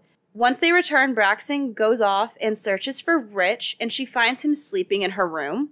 She starts getting ready for bed and finds Jericho is now awake but won't acknowledge her or answer her. He leaves the room and Braxton follows, and it takes her a while to figure out that he is sleepwalking. He leads her to the attic section, like this tower section of their house, where he's looking at some paper and like scribbling aggressively. He then gets up and leaves the attic and she goes over to see what he's looking at, and she smells roses. Lauren wakes up the next morning to Houston loudly, like, banging through the house, walking around. And you know, Lauren's not a morning person. So Lauren and Rich both end up waking up and following the noise that Houston is making, which is towards Braxton's room. Once they get to her room, there is a stack of papers with a knife jabbed in the middle of them, and it says happy anniversary. Rich puts it together that it's September 3rd, which is his wedding anniversary to Emily. And as they investigate the papers, they realize that Braxton has found Jericho and Emily's divorce papers that are still not signed. It also shows that there is a child involved in this divorce. They also realize that all of Braxton's stuff is gone from her room. Lauren calls Braxton and asks her to come back because he loves her, but she's not convinced and says that she doesn't negotiate with liars and hangs up. Rich tells Lauren that Braxton has been spotted at the airport and they are going to try to cut her off before she gets to LA. So that doesn't end up happening, but they do end up making it to LA, and they know Braxton has made it home to her apartment, and they have been outside for some time now trying to get her attention and have her open the door. Griffin finally opens the door, in which Lauren calls her Grendel. He's always fucking up her name. It's so funny. It's like, all right, Gryffindor. Yeah, it's so funny. And also such a Lauren thing. And like just so many other things he just completely gets wrong every single time. Seriously, it's so funny. And she says that Braxton doesn't want to talk to them and slams the door in their face. They decide that they're not leaving LA until they can talk to Braxton. But they do leave her apartment after the encounter with Griffin. It takes 5 days of trying and failing to see Braxton. So the boys decide to break into her apartment one evening when the girls are out on the town and wait for Braxton to come home. The girls finally get back and don't realize that they have company for a few minutes until they enter the living room and turn the lights on. Obviously, Braxton is pissed that they broke in and she wants them to leave. Rich apologizes for not telling her about Emily, but offers to tell her everything now. We learn that Emily slept with Calvin once Jericho and her were married. So their old guitarist, his wife, slept with. He also tells Braxton that it's been over 4 years since he's heard or seen from Emily. Braxton still wants to know why he lied, and Rich admits that there was a possibility that he wasn't ever going to leave Emily if the baby was his. At this point, Rich does not know anything about the child, but if it was his, he wasn't going to divorce her.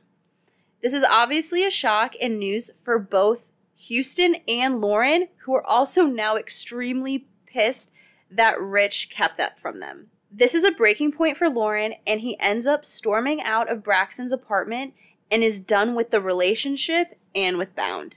There's a press release stating that the Bound tour has been postponed, and there are rumors circulating that Braxton, Bound's newest guitarist, is potentially dating all 3 of her bandmates. It's been 23 days since the encounter with Braxton at her apartment. Braxton has shut down, Lauren has run back to Portland and to his dad, and Rich has been a ghost and hasn't spoken since Braxton's apartment. Houston has decided to go and finally see Lauren, so he goes to Lauren's parents' house. The always put together Lauren is looking pretty terrible at this point, and he's not taking this breakup well. Houston is trying to get Lauren to come back because he knows that they can get through everything if Lauren comes. Houston finally convinces Lauren to take a shower and come with him for Braxton's hearing that's happening today with the record label. As Houston is waiting for Lauren to get ready, he has an encounter with Orson, who is Lauren's dad, who is a huge dick. He is trying to scare Houston off. Thankfully, that doesn't happen. Lauren shows up and they head back for Braxton's hearing, not before giving Mr. James the good old finger on their way out of the driveway. They get to the office and walk into the meeting in which they were not invited to. And this is kind of creating a deja vu moment from Braxton's first appearance, because they are now interrupting a meeting. Yeah, it's like full circle at this point. Carl is obviously pissed that they're here, and Braxton ends up asking what happens to the guys if she backs out on tour. No one is planning on answering her until Oni speaks up, Pretty much, in short, saying that if they don't finish the tour, it would bankrupt them because of how much money Bound owes the record label. There's also, like, other clauses about, like, merch sales and, like, their music. The guys didn't want Braxton to know this because they didn't want her to sacrifice her happiness and feel obligated. And they only wanted her to continue if she actually wanted to, not because she was coerced into it. But ultimately, she says that she'll finish the damn tour. Griffin is extremely pissed at Braxton for giving in and committing to the rest of the tour, but Braxton can't let them get hurt by the record label either. Braxton has also started catching on that Griffin and Mako have started a relationship, but they have not told her yet. But she's been aware of, like, their crush on each other for a while, and she's been waiting for this to happen, so she's, like, super excited and kind of like, oh, maybe. Yeah, but she's just waiting for them to say something. So Griffin comes up with a decision that her and Mako are going to go on part of the European leg of the tour in hopes of keeping Braxton company and keeping her mind off the boys and probably being like cock blocks. Later that evening, Rich ends up calling Braxton and he tells her that she doesn't need to do this, and he also tells her that Emily is not his wife anymore. Unfortunately, Braxton's trust has been lost in all of them, and Rich asks if she forgives him. She tells all three, because she knows that this is a speaker call, that she's on speaker, that they all freed her, but she can't trust them right now. Lauren then lets her know that they hear her, but that this is not over. Bound is back on tour, and Rich and the boys are just kind of bidding their time until Griffin and Mako leave them, leave the tour, because they have been a very successful shield for Braxton so far. But it can't last because they have to go home at some point. They're checking into their hotel. Tensions are still really high. Rich asks if Lauren's willing to talk to him yet, because Lauren is still very pissed at Rich about the whole Emily ordeal. He hasn't gotten over it. And he says no, and that he's pretty much dead to him. Rich, being fed up, decides to put Lauren in a headlock and ask if he's ready to listen now. He said he was never going to choose Emily over Braxton. He just needed time to figure out himself, and that marrying Emily was not choosing her over Lauren either. We learned that Lauren tried to convince Rich not to marry Emily because he deserved better and kind of saw through her. He then also tells Jericho that Emily tried to sleep with Houston a week after they were married, and Houston demanded that Emily tell him. Obviously, Emily did not tell Rich, so this was new information. Rich also blames Lauren for Emily cheating on him with Calvin, but Lauren is convinced that that would have happened regardless if he left them alone that night or not. Rich then tells Lauren that he already requested the grant of the divorce between him and Emily before Braxton found the papers, and he tells them that they need to kiss and make up so they can win their girl back. The following night, the boys slip into Braxton's suite with Griffin and Miko to get them for their next gig. After the show, they head to a club that Lauren found, and they are led to the VIP section. Griffin and Mako head for the bar, but Braxton is not allowed to leave the VIP section since they don't have private security. As soon as the girls are gone, the boys cage Braxton in. Houston is the one who makes the first move and is kissing on her neck, but she kind of shoves him away, and there's some very hot and heavy, flirty, sexually driven conversation as the guys are trying their best to win back Braxton. Braxton kind of finally gives in as Lauren and Houston start to touch her in the middle of the VIP section in this club in Berlin. Lauren is in front of her and whips out his dick and enters her as Houston is holding her from the back, and Rich is blocking Braxton from the rest of the crowd. So yeah, public sex. Let's get it. Some more public sex. More public. Oh yeah, more public sex. So Braxton gets fucked by Lauren in the middle of the club as both Houston and Rich watch on. Lauren finishes, and as soon as he's done, Houston turns her around so she's facing him now, and he starts to fuck her up against the wall. Lauren and Rich now blocking Braxton from the view of the room. Braxton isn't hating this. Pass the puss. By anyway. Pass the puss. Pass the puss. So once Houston is done, they ask Rich if he wants a turn, but he passes, saying that him and Braxton need to talk before doing anything sexual, which I can really respect because they definitely do need to have a conversation. Oh, yeah. Bound has made it to Paris, and it's been 2 weeks since the club in Berlin. Things aren't going great, and she hasn't totally forgiven them because she can't get over the fact that they lied. She gets a Twitter notification from @M_Anon, which says, "You're going to die, bitch." But I guess these types of tweets have become pretty normal since her fame has increased, so she just like brushes it off. They're currently sightseeing at Chateau de Versailles when Rich approaches her. He asks if they can talk, and Braxton's first question is if he still loves Emily, and he says no, he loves her. Braxton feels like she is the reason why Rich is wanting a divorce, so she also kind of feels like the other woman. Rich promises that the two have no correlation. Rich then tells her that he stopped wanting Emily way before he ever met Braxton. He shares that Emily and him were only married for 4 months before she cheated with Calvin, and then only 6 months before she ran away because he told her if the baby wasn't his, he was done with her. She's been on the run ever since, and he hasn't been able to find her because she also likes having power over him. Like Jericho was kind of her little puppet. Rich then confides in Braxton that he was an orphan and he never had a family, and so that is why if Emily's child was his, why he wouldn't divorce her, because he wanted his kid to have a family that he never had. Which, I mean, it makes sense, but like, you just need to talk about shit. He could have explained that things in the beginning. This is all very, like, avoidable. Reasonable, yeah.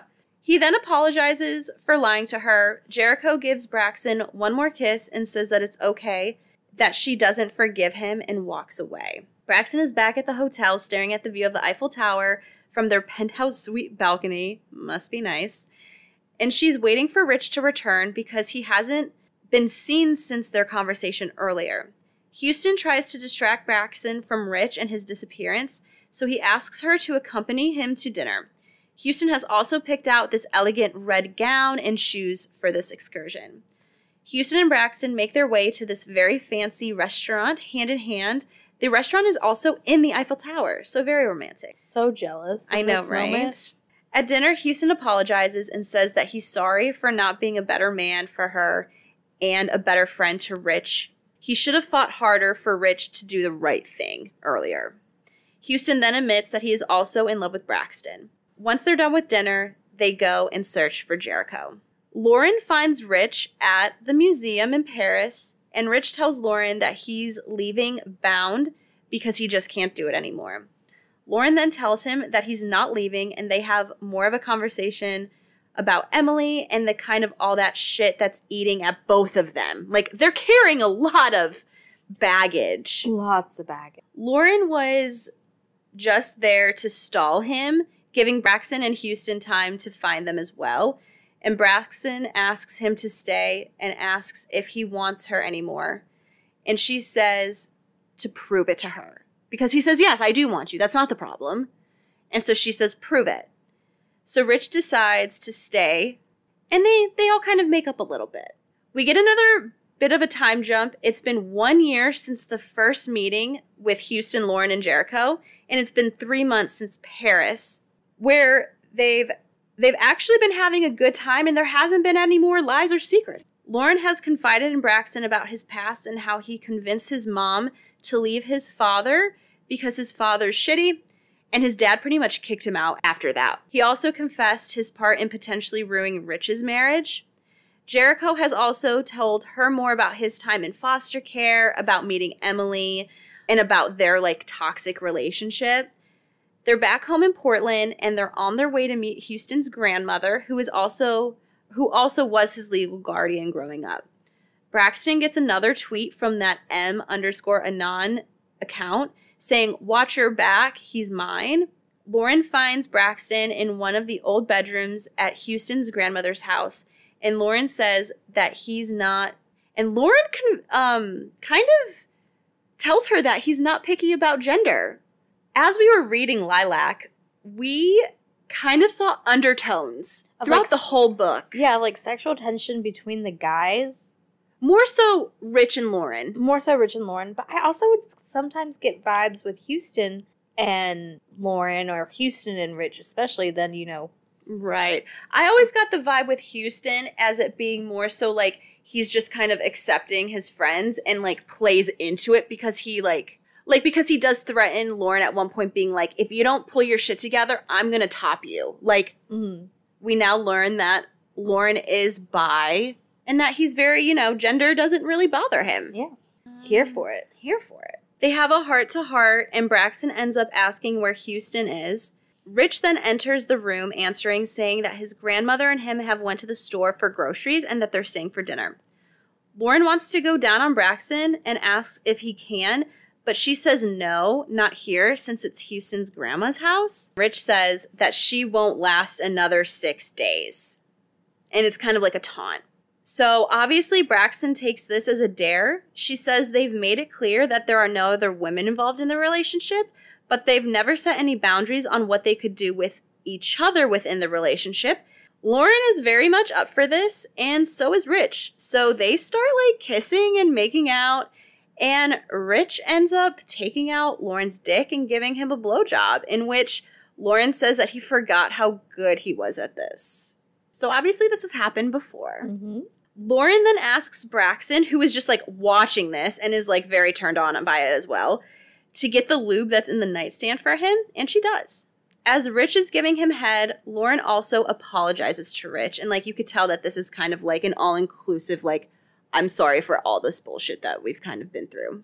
Also during this, like, there's a lot of like dirty talk from Lauren and like aimed at Rich. It was good. I mean, it is. It's a very thorough sex scene. Rich says that he forgives Lauren and that he forgave him a long time ago. Rich asks for a distraction from Braxton since it's been a while since him and Lauren have done this, and he also whispers that he loves Braxton before sharing a kiss.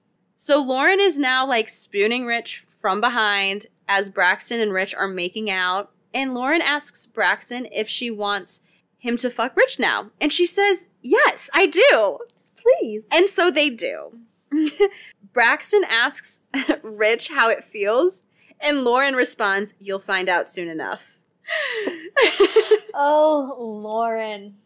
Lauren, as he is having sex with Rich, orders him to also start fingering Braxton. Braxton is the first to come, followed by Rich coming all over like her stomach and probably like her tits and stuff, and Lauren finally coming in the condom. As soon as they're done, they hear Houston and his grandma returning from the grocery store, so just in time. Lots of perfect timing as far as these like sexual encounters. Yes.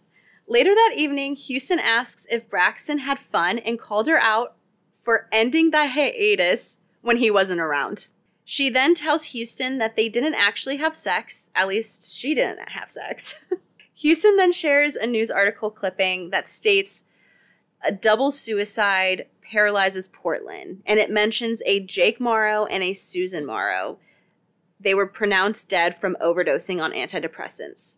Obviously, this is Houston's parents, and she asks if he was the one that found them, and he said yes. He talks to her about them and how everyone knew them as being this like contagious couple. They're always very energetic, always very fun, but it's always the most happy people who are the most sad.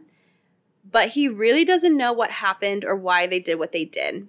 After this deep conversation, Houston and Braxton fall asleep in each other's arms, missing dinner, and no one interrupts them. It's Houston's 29th birthday, and Braxton has plans to surprise him with his favorite cake that she's gonna make herself with the help from his grandma. As Braxton is arriving to Lainey's house, she hears someone calling her name. She gets confronted by a woman with a bat who winds up being Emily, who starts bashing Braxton's head in with the bat, and she loses consciousness. Cut to the boys, who get woken up by a loud fireworks sound, and as they make their way downstairs, Emily is waiting for them. Emily begins to plead with Rich to take her back, and she admits that she's had an abortion. Rich finally stands up for himself with Emily, and Houston and Lauren stick by his side. They are all confronting Emily and want to know where Braxton is, she starts wielding a gun at them and telling the guys that she killed Braxton. As Emily takes turns pointing the gun and threatening each guy, she ends on Rich, where she finally pulls the trigger. Braxton wakes up in the hospital. Her family is with her, and they are not allowing the guys to visit Braxton. Assholes. Braxton and her mom do share a heartfelt moment while in the hospital, and we get a story about Braxton when she was younger and struggling with her synesthesia, how she became obsessed with a lilac field that was near their house. And we realize that Braxton associates the smell of lilacs with love. Hence where the book comes from, like the title. I really liked that. I thought that was really... I thought it was so cute. Yeah, me too. I really liked that. And she realizes all the smells she had of the guys together combined is the smell of lilacs. So, even better. So it like takes the three of them together to make that smell. So freaking cute and precious. Braxton has been in the hospital for 10 days, and it's time for her to be released. Houston and Lauren are there to pick her up and bring her home, and it's time for her to let her mother have it out about banning them from the hospital. How she's treated Rosalie, her choice to be in this poly relationship, kind of everything. Like, her and her mom just have a go about everything with her life, her sister's life. I mean, it obviously needs to be said. After the epic fight with her mom, Braxton gets into Houston's car and she asks where Rich is. They get back to the house and Braxton is greeted by a surprise welcome home party featuring Bound and record label people, Griff and Mako, and Rich. Turns out Emily's bullet missed him and went into a wall, and she's currently in jail. And this doesn't get confirmed, but I have a feeling that Anonymous was Emily. Oh, it definitely was her. It definitely was Emily. And I thought that from the first time I saw that handle, I was like, this has to be fucking Emily. Yeah. I'm pretty sure it is. We get another time jump of about 2.5 months. And the tour has been postponed to allow Brax time to heal. And we realize she's lost her synesthesia. From Emily's assault, right? Yep. And now it's Lauren's birthday. And they're taking a day trip, keeping Braxton blindfolded the entire time. So it's like a plane ride and a car ride. And Braxton's just blindfolded for through this whole thing. Now that's trust. Right? When they get to their destination, it's time for a little sexy game. Houston removes Braxton's dress, revealing the lilac lingerie. And Lauren informs Brax that Houston and Rich are going to play with her first and get her ready for him. Rich and Houston both begin fingering Braxton and kissing her for a bit. Rich brings Braxton down to the floor with him, and she begins riding him. She's still blindfolded.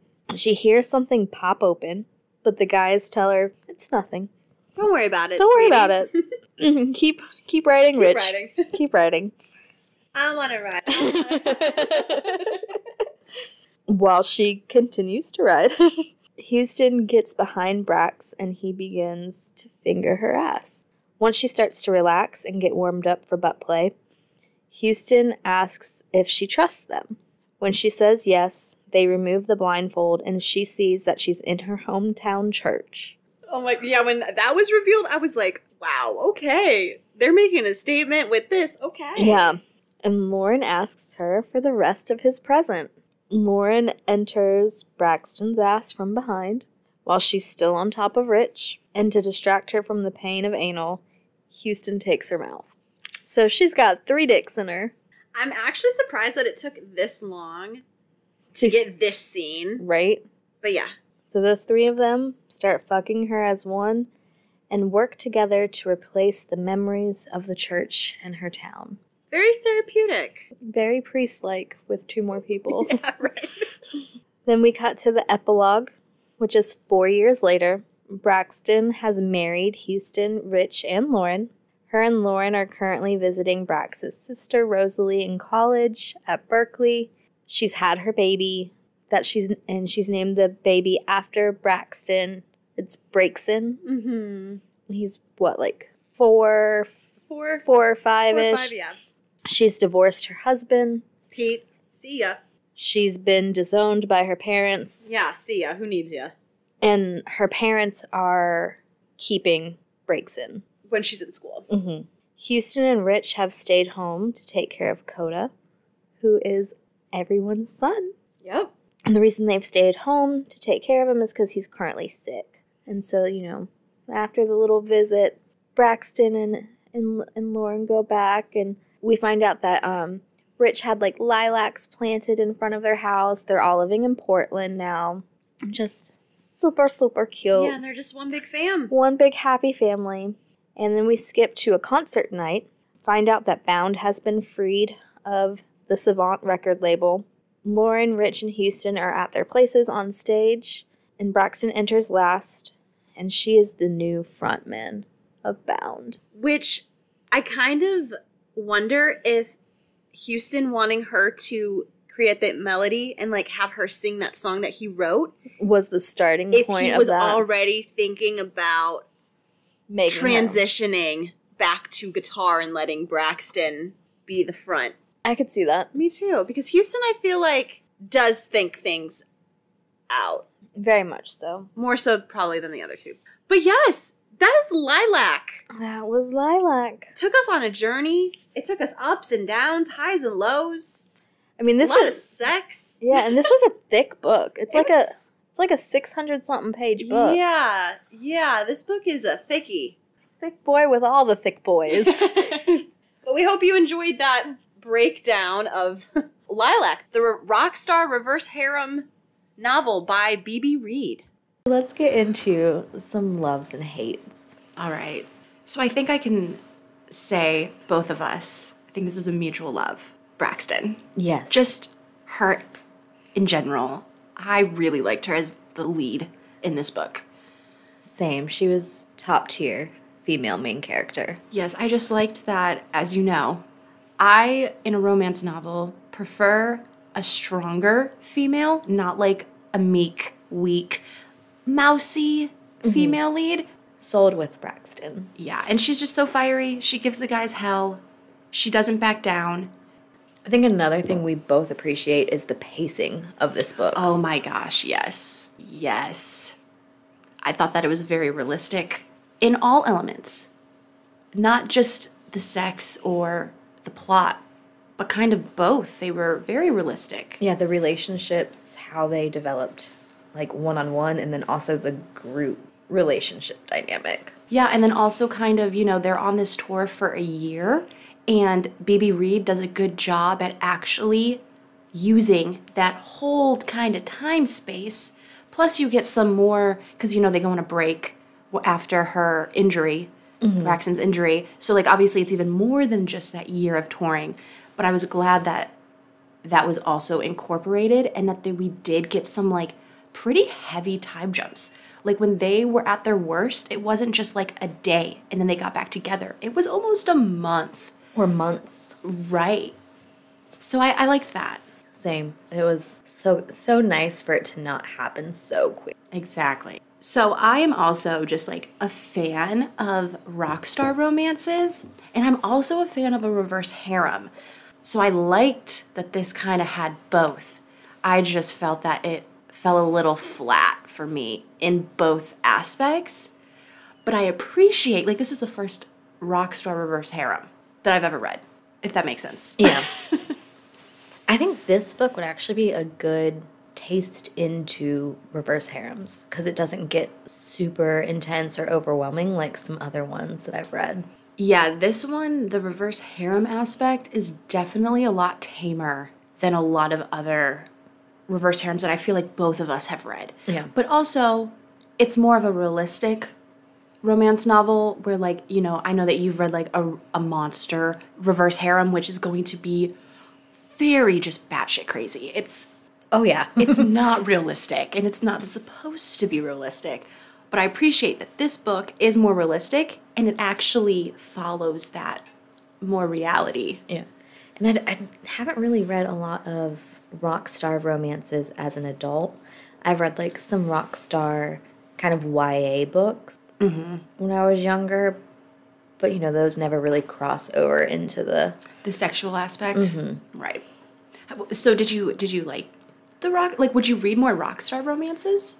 I would. Slight disappointment I have is I kind of want more about the industry, and you don't really get that here. Like, I was really intrigued by how the record label was, like, fucking over the band, and I kind of wanted more with that storyline. Okay. I feel that. Unfortunately, a lot of Rockstar romances that I've read are kind of very similar to this, where you might kind of get this like basic background into the music industry, but you're not actually full-fledged. I would love like a spin-off of, I don't know, like a novella or something that like Oni and Xavier. Because like there was definitely tension of some sort between the two of them. Right. And like I wanted more with Danielle, their personal assistant. Right, and also like with Oni, I kind of got the impression that, yeah, she works for this kind of shitty record label, but she actually didn't want the band to fail. Like, she was kind of one of those situations where, like, she's good, but she's working for, like, an evil entity. Yeah, and then she winds up leaving Savant, so it's like, clearly she's not a bad character, so I've wanted more about that stuff. I feel that. I also really loved Lauren and Rich's dynamic. In the reverse harems that I have read, I haven't come across the guys being into each other. It's always like the guys are super straight and they're literally just sharing the girl, and there's no intersecting between the guys in this like poly relationship. Mm-hmm. So I actually appreciate that, because I also feel like it adds to the realistic aspect, and I liked it. I thought that it added a really nice like element, and it made sense as to like Rich and Lauren's dynamic early on, as to like, you know, surrounding Emily and just kind of their tension, because it's clear that Lauren did have a crush on Rich for a while, and it wasn't really reciprocated because obviously you had Emily in the picture. Right. That was one of my loves, too. I enjoyed the Lauren-Rich relationship. Yes. I also really loved, I think we stated it during some of the plot stuff, Griffin and Mako, the friendship with Braxton, and I wish we got more of it. I know. We don't really get a whole lot with them. They're kind of more just supporting characters to give, because, you know, Braxton doesn't have a lot of family, so she needs some kind of support. And so the girls, her roommates, are definitely that. They were just so fun, and I wanted more. And then I liked how they got into a relationship. Yeah. That was cute too. All right, Alex, let's move on to some hates of the book. Do you want to start? I think you have more than me, so. So my biggest kind of hate complaint is no trigger or content warnings in the book or on the author's website. And there's a lot of potentially touchy subject matter in this book. And you're right, there was nothing. And I kind of was like, and I was telling you that I personally don't really need trigger warnings, because I feel like I've read so much that I kind of like being surprised in some aspects. But for other people, this book definitely needs, I think, some warning or something that's just like, this may be touchy. Please read at your own discretion. There wasn't even that. No, like the only warning you got was about the reverse harem thing, and it's for 18 up, but it's like The child bride, you got like statutory rape. Yeah, you got like dark religious themes, you have violence, You have suicides, you have death. you have substance abuse stuff, like there's a lot of very triggering things within this book. So I think my biggest hate with the actual book is that it took me a long time to get into and start vibing with the male leads. I could tell that they were hot, and like their banter and like the tension that they had with Braxton I really appreciated, because this is also an enemies to lovers. So we knew that it wasn't gonna be love at first sight type of thing. It was definitely lust at first sight. It was definitely lust at first sight, but like it took me a really long time to like any of the guys. Like, don't get me wrong, I definitely was like, Houston would be my type. Like I definitely like, he's, you know, whatever. But like, other than that, normally I get a little bit more like into the main characters, and it took me a little bit. And I don't know why. I don't know if it was just the character development just was more slow, or if they just came off really, really hard out of the gate. Houston definitely did. It took me a while to get on board with him. Like, I enjoyed the flirty sexual banter between him and Braxton when they'd be arguing, but I didn't like Houston for the longest time. Yeah, and I think the reason I liked Houston is based off of the descriptions of all three. Like, he would definitely be probably more of the type that I would be, like, attracted to out of all of them. But yeah, like, personality-wise, it took me a while to get on board for, like, all of them. And personality-wise, I liked Rich and Lauren. And then I started to hate Rich and Lauren.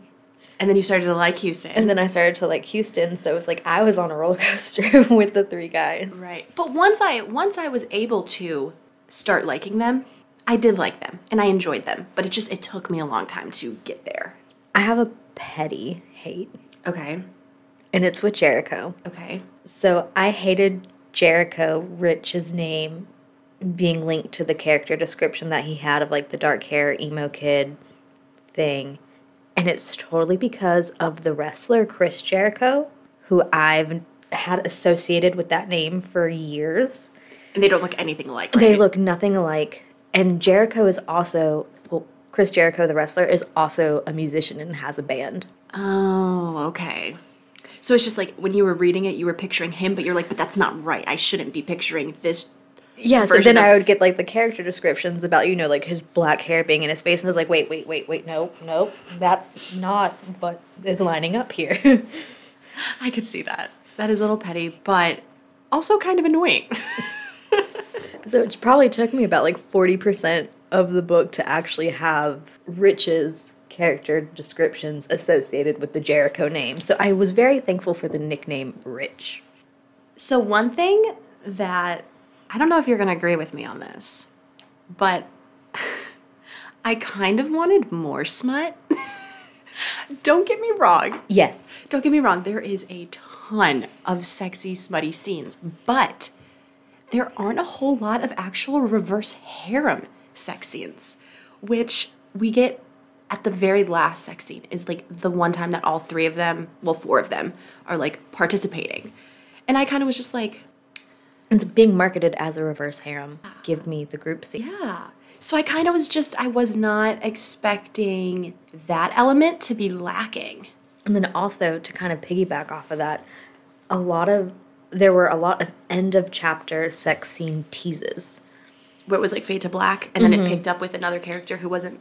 Or implied that it was about to happen. And then you would immediately jump into like a different character's point of view. Okay. Who's not involved in the sexy time. Right. And it was like, cock tease. But like also, don't get us wrong, there is a lot of sex scenes in this thing. It's just not what I was expecting for a reverse harem. That's all. And I think that Baby Reid writes a really good smutty scene. Which is why I wanted more of them. Instead of teasing me with the fact that it's going to happen, no, you can write a sex scene. Right. I would like to have another one, please. Give it to us, girl. Please, Baby Reid, may I have some more?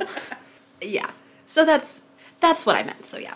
Kind of a bigger thing I hated with this book, or wish was done differently, is the little sister, child bride, pregnancy storyline.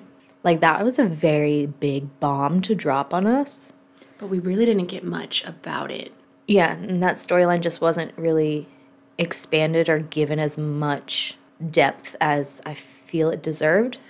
I just think that it was a little unnecessary. It kind of like, I feel like it might have just been thrown in there to add like shock factor, but it wasn't really ever really like, you don't really understand what is going on with this. Yeah, it felt like a plot device for shock to just like illustrate how strict and like rigid and kind of conservative the parents are. And the town is and kind the town of going is. off of her experiences too. Which could have been done in a different way. I just hate the fact that why does she have to be 13?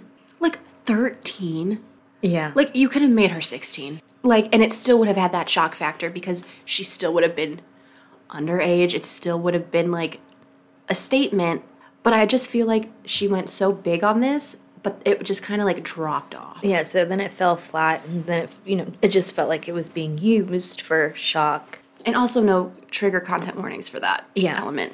So my last hate that I have for Lilac is I thought that the book was very well paced and detailed, and I enjoyed it up until the very end, where it was like they kind of get their shit together, and then the book just ends. And it was like, I want to see this couple as a functioning couple for more than just a 3-page epilogue. I just felt like the pacing and everything was so great. And then it just kind of, boom, like, end scene, it's like done. the end of the book. It's like Braxton's finally coming home from the hospital, getting a surprise party, and epilogue 4 years later. And they have like a kid, and obviously the relationship is like thriving, but it's kind of like, I wish I could see a little bit into that a bit more. Because through this whole book, they're up and down, like it's not. And even the guys' friendships with each other is very up and down. Right, and then it kind of like that element too, I felt like just kind of got wrapped up very quickly, but it was such a big plot point that this band was on the verge of a breakup. And I just feel like at the beginning you could definitely see the tension between the guys and the chips and the fragments of their relationship, but I felt like them kind of getting over it and apologizing and like becoming friends again was kind of quick lacking too. Yeah. And it was just kind of like a statement, and it was like, oh, they're all, I don't know. I just felt like that needed a little bit more added to it. Agreed. Which kind of leads into my last hate, which is I kind of wish this was a multiple book story. And you know, I'm definitely a fan of a series versus a standalone. And I do think that this book would have been better if it was, and I'm not even saying that she needed to like just split this in half and publish it, but like she could have added more to each, kept the same big plot points the same throughout both books. So we really didn't get a whole lot of stories and information about the guys' friendships when they were younger and growing up. Right. So it's like you could have delved more into that. Yeah, and we really don't know how they like met, because they all came from very different backgrounds. It was kind of like, how did they even cross paths? Yeah, and they're all within a couple years of each other. But yeah, we just don't really get a whole lot of backstory, and then it just finishes a lot quicker than I would like. Agreed. Because then I was invested with these people, and it was just like a little letdown. Yeah. But a couple more things I did enjoy. I really liked the synesthesia stuff, like with Braxton. That's the first time I've ever read a book with that in it, and it added a lot to Braxton's character and just, I don't know, really kind of selling me on some of her emotions and how she sees things. It was nice. Yeah. And I really liked how B.B. Reid included bound song lyrics. Yes. I do like that. I appreciate in a Rockstar romance when the author is able to come up with some lyrics that are added throughout the book. And I thought she did a really good job with them. Yeah. I kind of want those to be impressed. songs. Yeah. I was like, okay, she should sell these to some rock bands out there. Right? Be a songwriter, girl. So those were our loves and hates for Lilac. Now it's time to go to some more fun stuff that we do on the pod. Yay! And kick Finally. it off. And kick it off with some casting. So for Lilac, we're really just going to be casting the main characters, the bound members, Braxton, Houston, Lauren, and Jericho. So Ashton, Yes. who's your leading lady? Who's your Braxton? Okay. So I think we all know who the obvious choice is for this casting, but I'd already casted her in an episode that we'd only done a few weeks ago, so I decided to venture out. And I chose the actress, Catherine McNamara. She plays Clary on the Shadowhunters TV series on Freeform. She's like a redhead actress. Yeah, so that's who I went with. Because I know who you chose, which is also who I wanted to choose, but I was like, I can't. Because I've already chosen her. So, recently. So who is that, Alex? That would be the lovely and talented Miss Bella Thorne. Obviously. I mean, like, I was picturing Bella in this role, like, the whole time. Also, she would not shy away from this content. She'd probably thrive. She'd probably like, hell yeah, let's Bella go. Thorne is the perfect Braxton. If B.B. Reid didn't base Braxton off of Bella Thorne, I will be shocked. All right, so want to move on to Houston? Yep. Okay. I had trouble casting Houston until I made my decision, and I'm sticking to it. It's funny because Houston was, besides Braxton, because it was an obvious Bella, Houston was the first person who I had an idea of who I would have casted, and like that is Liam Hemsworth. And I mean, because like I don't know, I just think the build, the like coloring, and I like Liam, I could feel like I could see him being like a front man of a band. You know what I mean? Like, yeah. So who is yours? Here, Houston. So my Houston, we're gonna have to go back in time a little bit for my Houston. Perfect. To the early 2000s. Okay. Gabe Saporta, the frontman of Cobra Starship. Yes. Okay. All right. We went very different, but I'm like not mad at it. Oh, I like that. Okay. Very different, but equally as intriguing. And why did you choose him? Well, one, he is a frontman for a band. Mm-hmm. Or was. And I don't know, just like his demeanor on stage, he just has like, he exudes confidence. And I just feel like he could take that and like hone it into like the Houston personality and persona. I got that. So want to move on to Jericho next / Rich. So I do have two for him. I have Andy Biersack, who is the frontman of Pierce the Veil. I felt like he definitely gave the aesthetic of kind of what I was picturing Rich to be, because he is kind of that more emo punk. He, he has a lip piercing. He definitely gives. And he's also a musician. So, but my other choice, which I'm leaning towards more and more, like the more I look at this picture that I found, and we have to go back in time to like the 80s, but a young Jared Leto I could see as frickin' Rich. You're not wrong. So yeah, that would be my choice. A young Jared Leto, about like 30 years ago. Before he went super crazy. So my choice for Jericho, we can stick to today's times, because we go too far back then that's just weird, is Harry Styles. Interesting. Okay. I mean, he does kind of have like Harry definitely comes off as a little bit more like in tune with his emotions, and like Rich is very in tune with like his emotions. With Jericho having the relationship with Lauren, I feel like Harry has that more fluidity element to him. But like Harry also does have that aesthetic sometimes when he wants. And lastly, pulling up the end of this train is Lauren. So I have two for Lauren. One has to go back in time as well. I'm taking liberties, y'all. I think we're both taking liberties. These are dream castings. Clearly no executives are coming to us for our actual opinion on it. So I would choose a young Paul Walker to be Lauren. He's just the blonde, pretty boy, hot. Like, and I also feel like Paul Walker could emulate that only child. Like, I just feel like he could slay a Lauren. Yeah, he definitely could have. And then my second choice is Luke Hemmings from 5 Seconds of Summer. He's their like front man, and he's, the blonde, pretty boy too. A little bit more rugged, but in real life. Mm-hmm. But yeah, I was like, Lauren, like, yeah. Yeah, not a bad choice. Plus he plays guitar already, so. And he's a musician, so. There we go. Yeah, so who is your Lauren? So my Lauren, and this person still looks wonderful today, but I would like to go back in time just a wee bit, if possible. But again, I'm also fine with current day. Right. Ryan Gosling. That's a good one.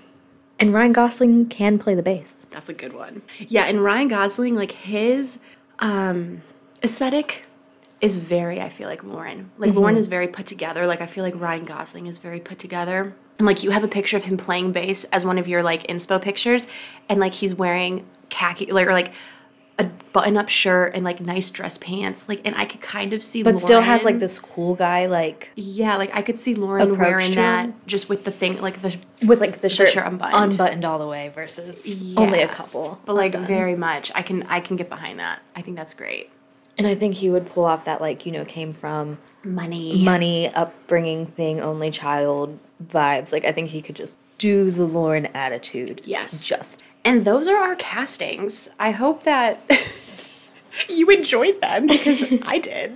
So, Alex, do you want to go right into our song choices? Yes. And we've kind of done it a little bit different. Yeah, we still have, like, our top few picks of songs, but also since this is a Rockstar romance, Who do you think Bound sounds like? To start off, this book also had a playlist associated with it. So did you choose a song from that this week? I did not, but I did put all of the songs from the book playlist into ours. Okay. So I did choose just one of the songs that BB Reid kind of gave us, since you did that last week. And I was like, oh man, I did it. And look, we're reversed. Never on the same page, but that's all right. But then also always on the same page. Right, it's so weird. So the song I chose from BB Reid's playlist was Polyamorous by Breaking Benjamin. And I just think that just sums up the whole book. I mean, like, it's a reverse harem. It is. So it's a poly romance. I think my song that kind of sums up the whole book is Addicted by Saving Abel. So good. That's a really good choice. And such a good song. Okay, so my next song choice that I chose was Tempt My Trouble by Bishop Briggs. And this is just like emulating the like tension and stuff between Braxton and the boys. Because it's pretty much just being like, tempt me, like I want it, but I don't. Like, we're nothing but trouble, essentially. And I think that's really sums up their kind of relationship in like the beginning of the book. My beginning of the book song. Kind of on the same page here.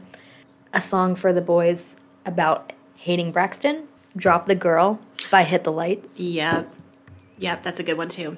Yeah, pretty much just being like, drop her, she's no good for you. Like, all she's going to do is cause damage. Yep. Chaos, and what are you doing? Love it. So I did choose a song to represent Houston and Lauren. A little bit of Rich, not so much. And that is Control by Puddle of Mud. Because that's their whole thing. Like, especially Houston. He's such a control freak over everything. And, like, that song is kind of being like, I want to control you, but, like, I can't. And, like, Braxton is not controllable. Yeah, you're not wrong. As much as Houston wants her to be. Great choice. My next song is kind of a representation of, like, Braxton, like, her upbringing and kind of the way she sees herself, like, thinking that she's a nympho and just kind of all of her inner demons and struggles, and then getting into the limelight and like having people criticize her, which is Sex Metal Barbie by In This Moment. Oh, okay. I like that. That's a good choice too. So like my Braxton song that kind of incorporates her like sex addiction, if you want to call it that, is Maneater by Nelly Furtado. And that's just like such a fun song. It is a fun one. And my last song choice is about like the reconciling love between everybody, and it's the song Only Us by Paperwhite. Oh, okay. I like that. I didn't choose a song that represents that aspect. I like that. That's good. My second to last song is Sorry by Buck Cherry, and this is like obviously like I could see Bound writing this song for Braxton, being like, sorry, I'm such a like asshole, like fuck up, like you don't deserve it, but I want you to know that I'm like sorry. Oh, that could have been a really cute, right? Yeah. So like I was like, ah, yes. And then my last song is Paper Cuts by MGK. And I think that I chose this song to kind of represent that element of the fact that this record label kind of like trapped them in a deal. And like that's pretty much what Paper Cuts is about. It's like signing a contract and like kind of losing who you are because now the label pretty much owns you. So who is your Bound sound? Like what band do you think? So I had a really hard time with this because I kind of had a few ideas of what they sounded like. So like me, I chose a few bands. I'll just list them off. Foo Fighters, Rev Theory, 3 Days Grace, Asking Alexandria. Like somewhere in there, it's one type of that kind of band. And I know they're all kind of a little different. What about you? Who I think Bound sounds like before Braxton introduced. I have ones for that too. Before Braxton would be Cartel and Mayday Parade. Oh, okay. And then once Braxton takes over at like with the epilogue and becomes the front man, I'm thinking Hailstorm. Okay, so I had after she took over, I had Pretty Reckless or Paramore, something like that. And Hailstorm's another one that like I could definitely see being them. So I think all of those are really good. I'm here for all of those. Yeah. All right, Alex, we're coming up on the end of, before that, And make sure you check out our Spotify playlists. We actually have made like a page for all of our music playlists for all the books and stuff that we do. Yep, our profile on Spotify for the music is Emotions and Potions Pod. So similar to all of our other handles, if you wanted to check out those, all of the episodes up to this point playlists will be on that Spotify account. So go take a listen, see if you agree with us. And they'll be linked in all the things. Yeah. So Alex, we're coming up on the end of the episode, end of Lilac by B.B. Reid. Time to rate and give our letter. Yeah, so what did you rate the spice on this book? I gave it a 3.5 out of 5. A 3.5? Okay. And why is that? I mean, it's definitely spicy. You definitely get good smut scenes. But, like, nothing was too crazy. There was only, like, 2 scenes that kind of were a little outside the norm, right, if you will, which is, obviously the DP thing. And then the last scene where they're all together. In the very last scene. Okay. I gave it a 4. Just because I do feel like with a reverse harem, even though she's most of the time only having sex with one of the guys at a time, she's also sleeping with like multiple people. It's not necessarily like there's a lot of public sex. Obviously the scenes with the more intense out of the norm scenes, for me, I probably wouldn't rate it this high, but for like thinking of other readers, I would say that this is a pretty intense, smutty book. So I would say that it's like a 4 out of 5. But like 3.54, we're right on the target. Yeah, I mean, right within the same kind of scale. Yeah. So that leads us to our overall ranking. What did you give Lilac? A 7 out of 10. I did too. I think that it was well written. Oh yeah, definitely well written. I think the plots were really good. I think that they had good concepts behind them, but I do feel like some of them just lacked for me. Yeah. And like I was sucked in by a lot of the like smaller subplot stuff that I just wanted more of. Right. And it fell. Exactly. And I felt the same way. And the fact that it did take me a little bit to kind of get into this book. Normally, I'm hooked out of the gate. I can be absorbed in a story pretty easily. And it took me a little bit. And the ending kind of really threw me. Yeah. So Alex, I'm going to have to go a soft hate letter on this one. Yeah, same. It's also going to be a soft hate for me. And I say soft because I will and / am interested in reading more of B.B. Reid. I really liked her writing style, and I'd be intrigued.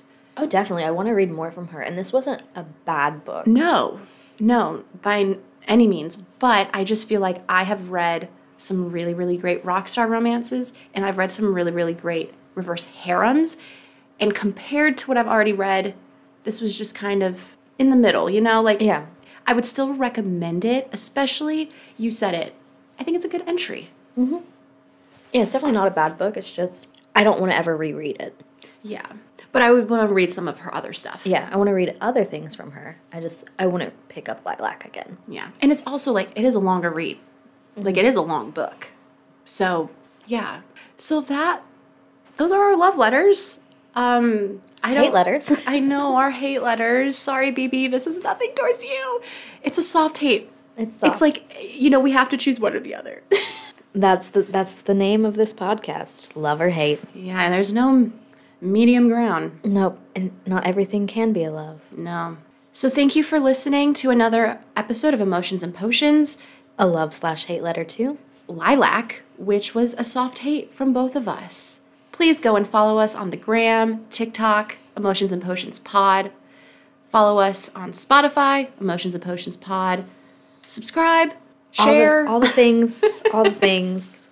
Interact with us. Leave us a review. What do you want to hear from us? And if you have any recommendations, send them our way. Until next time, it's been fun. It's been fun. See ya. Bye.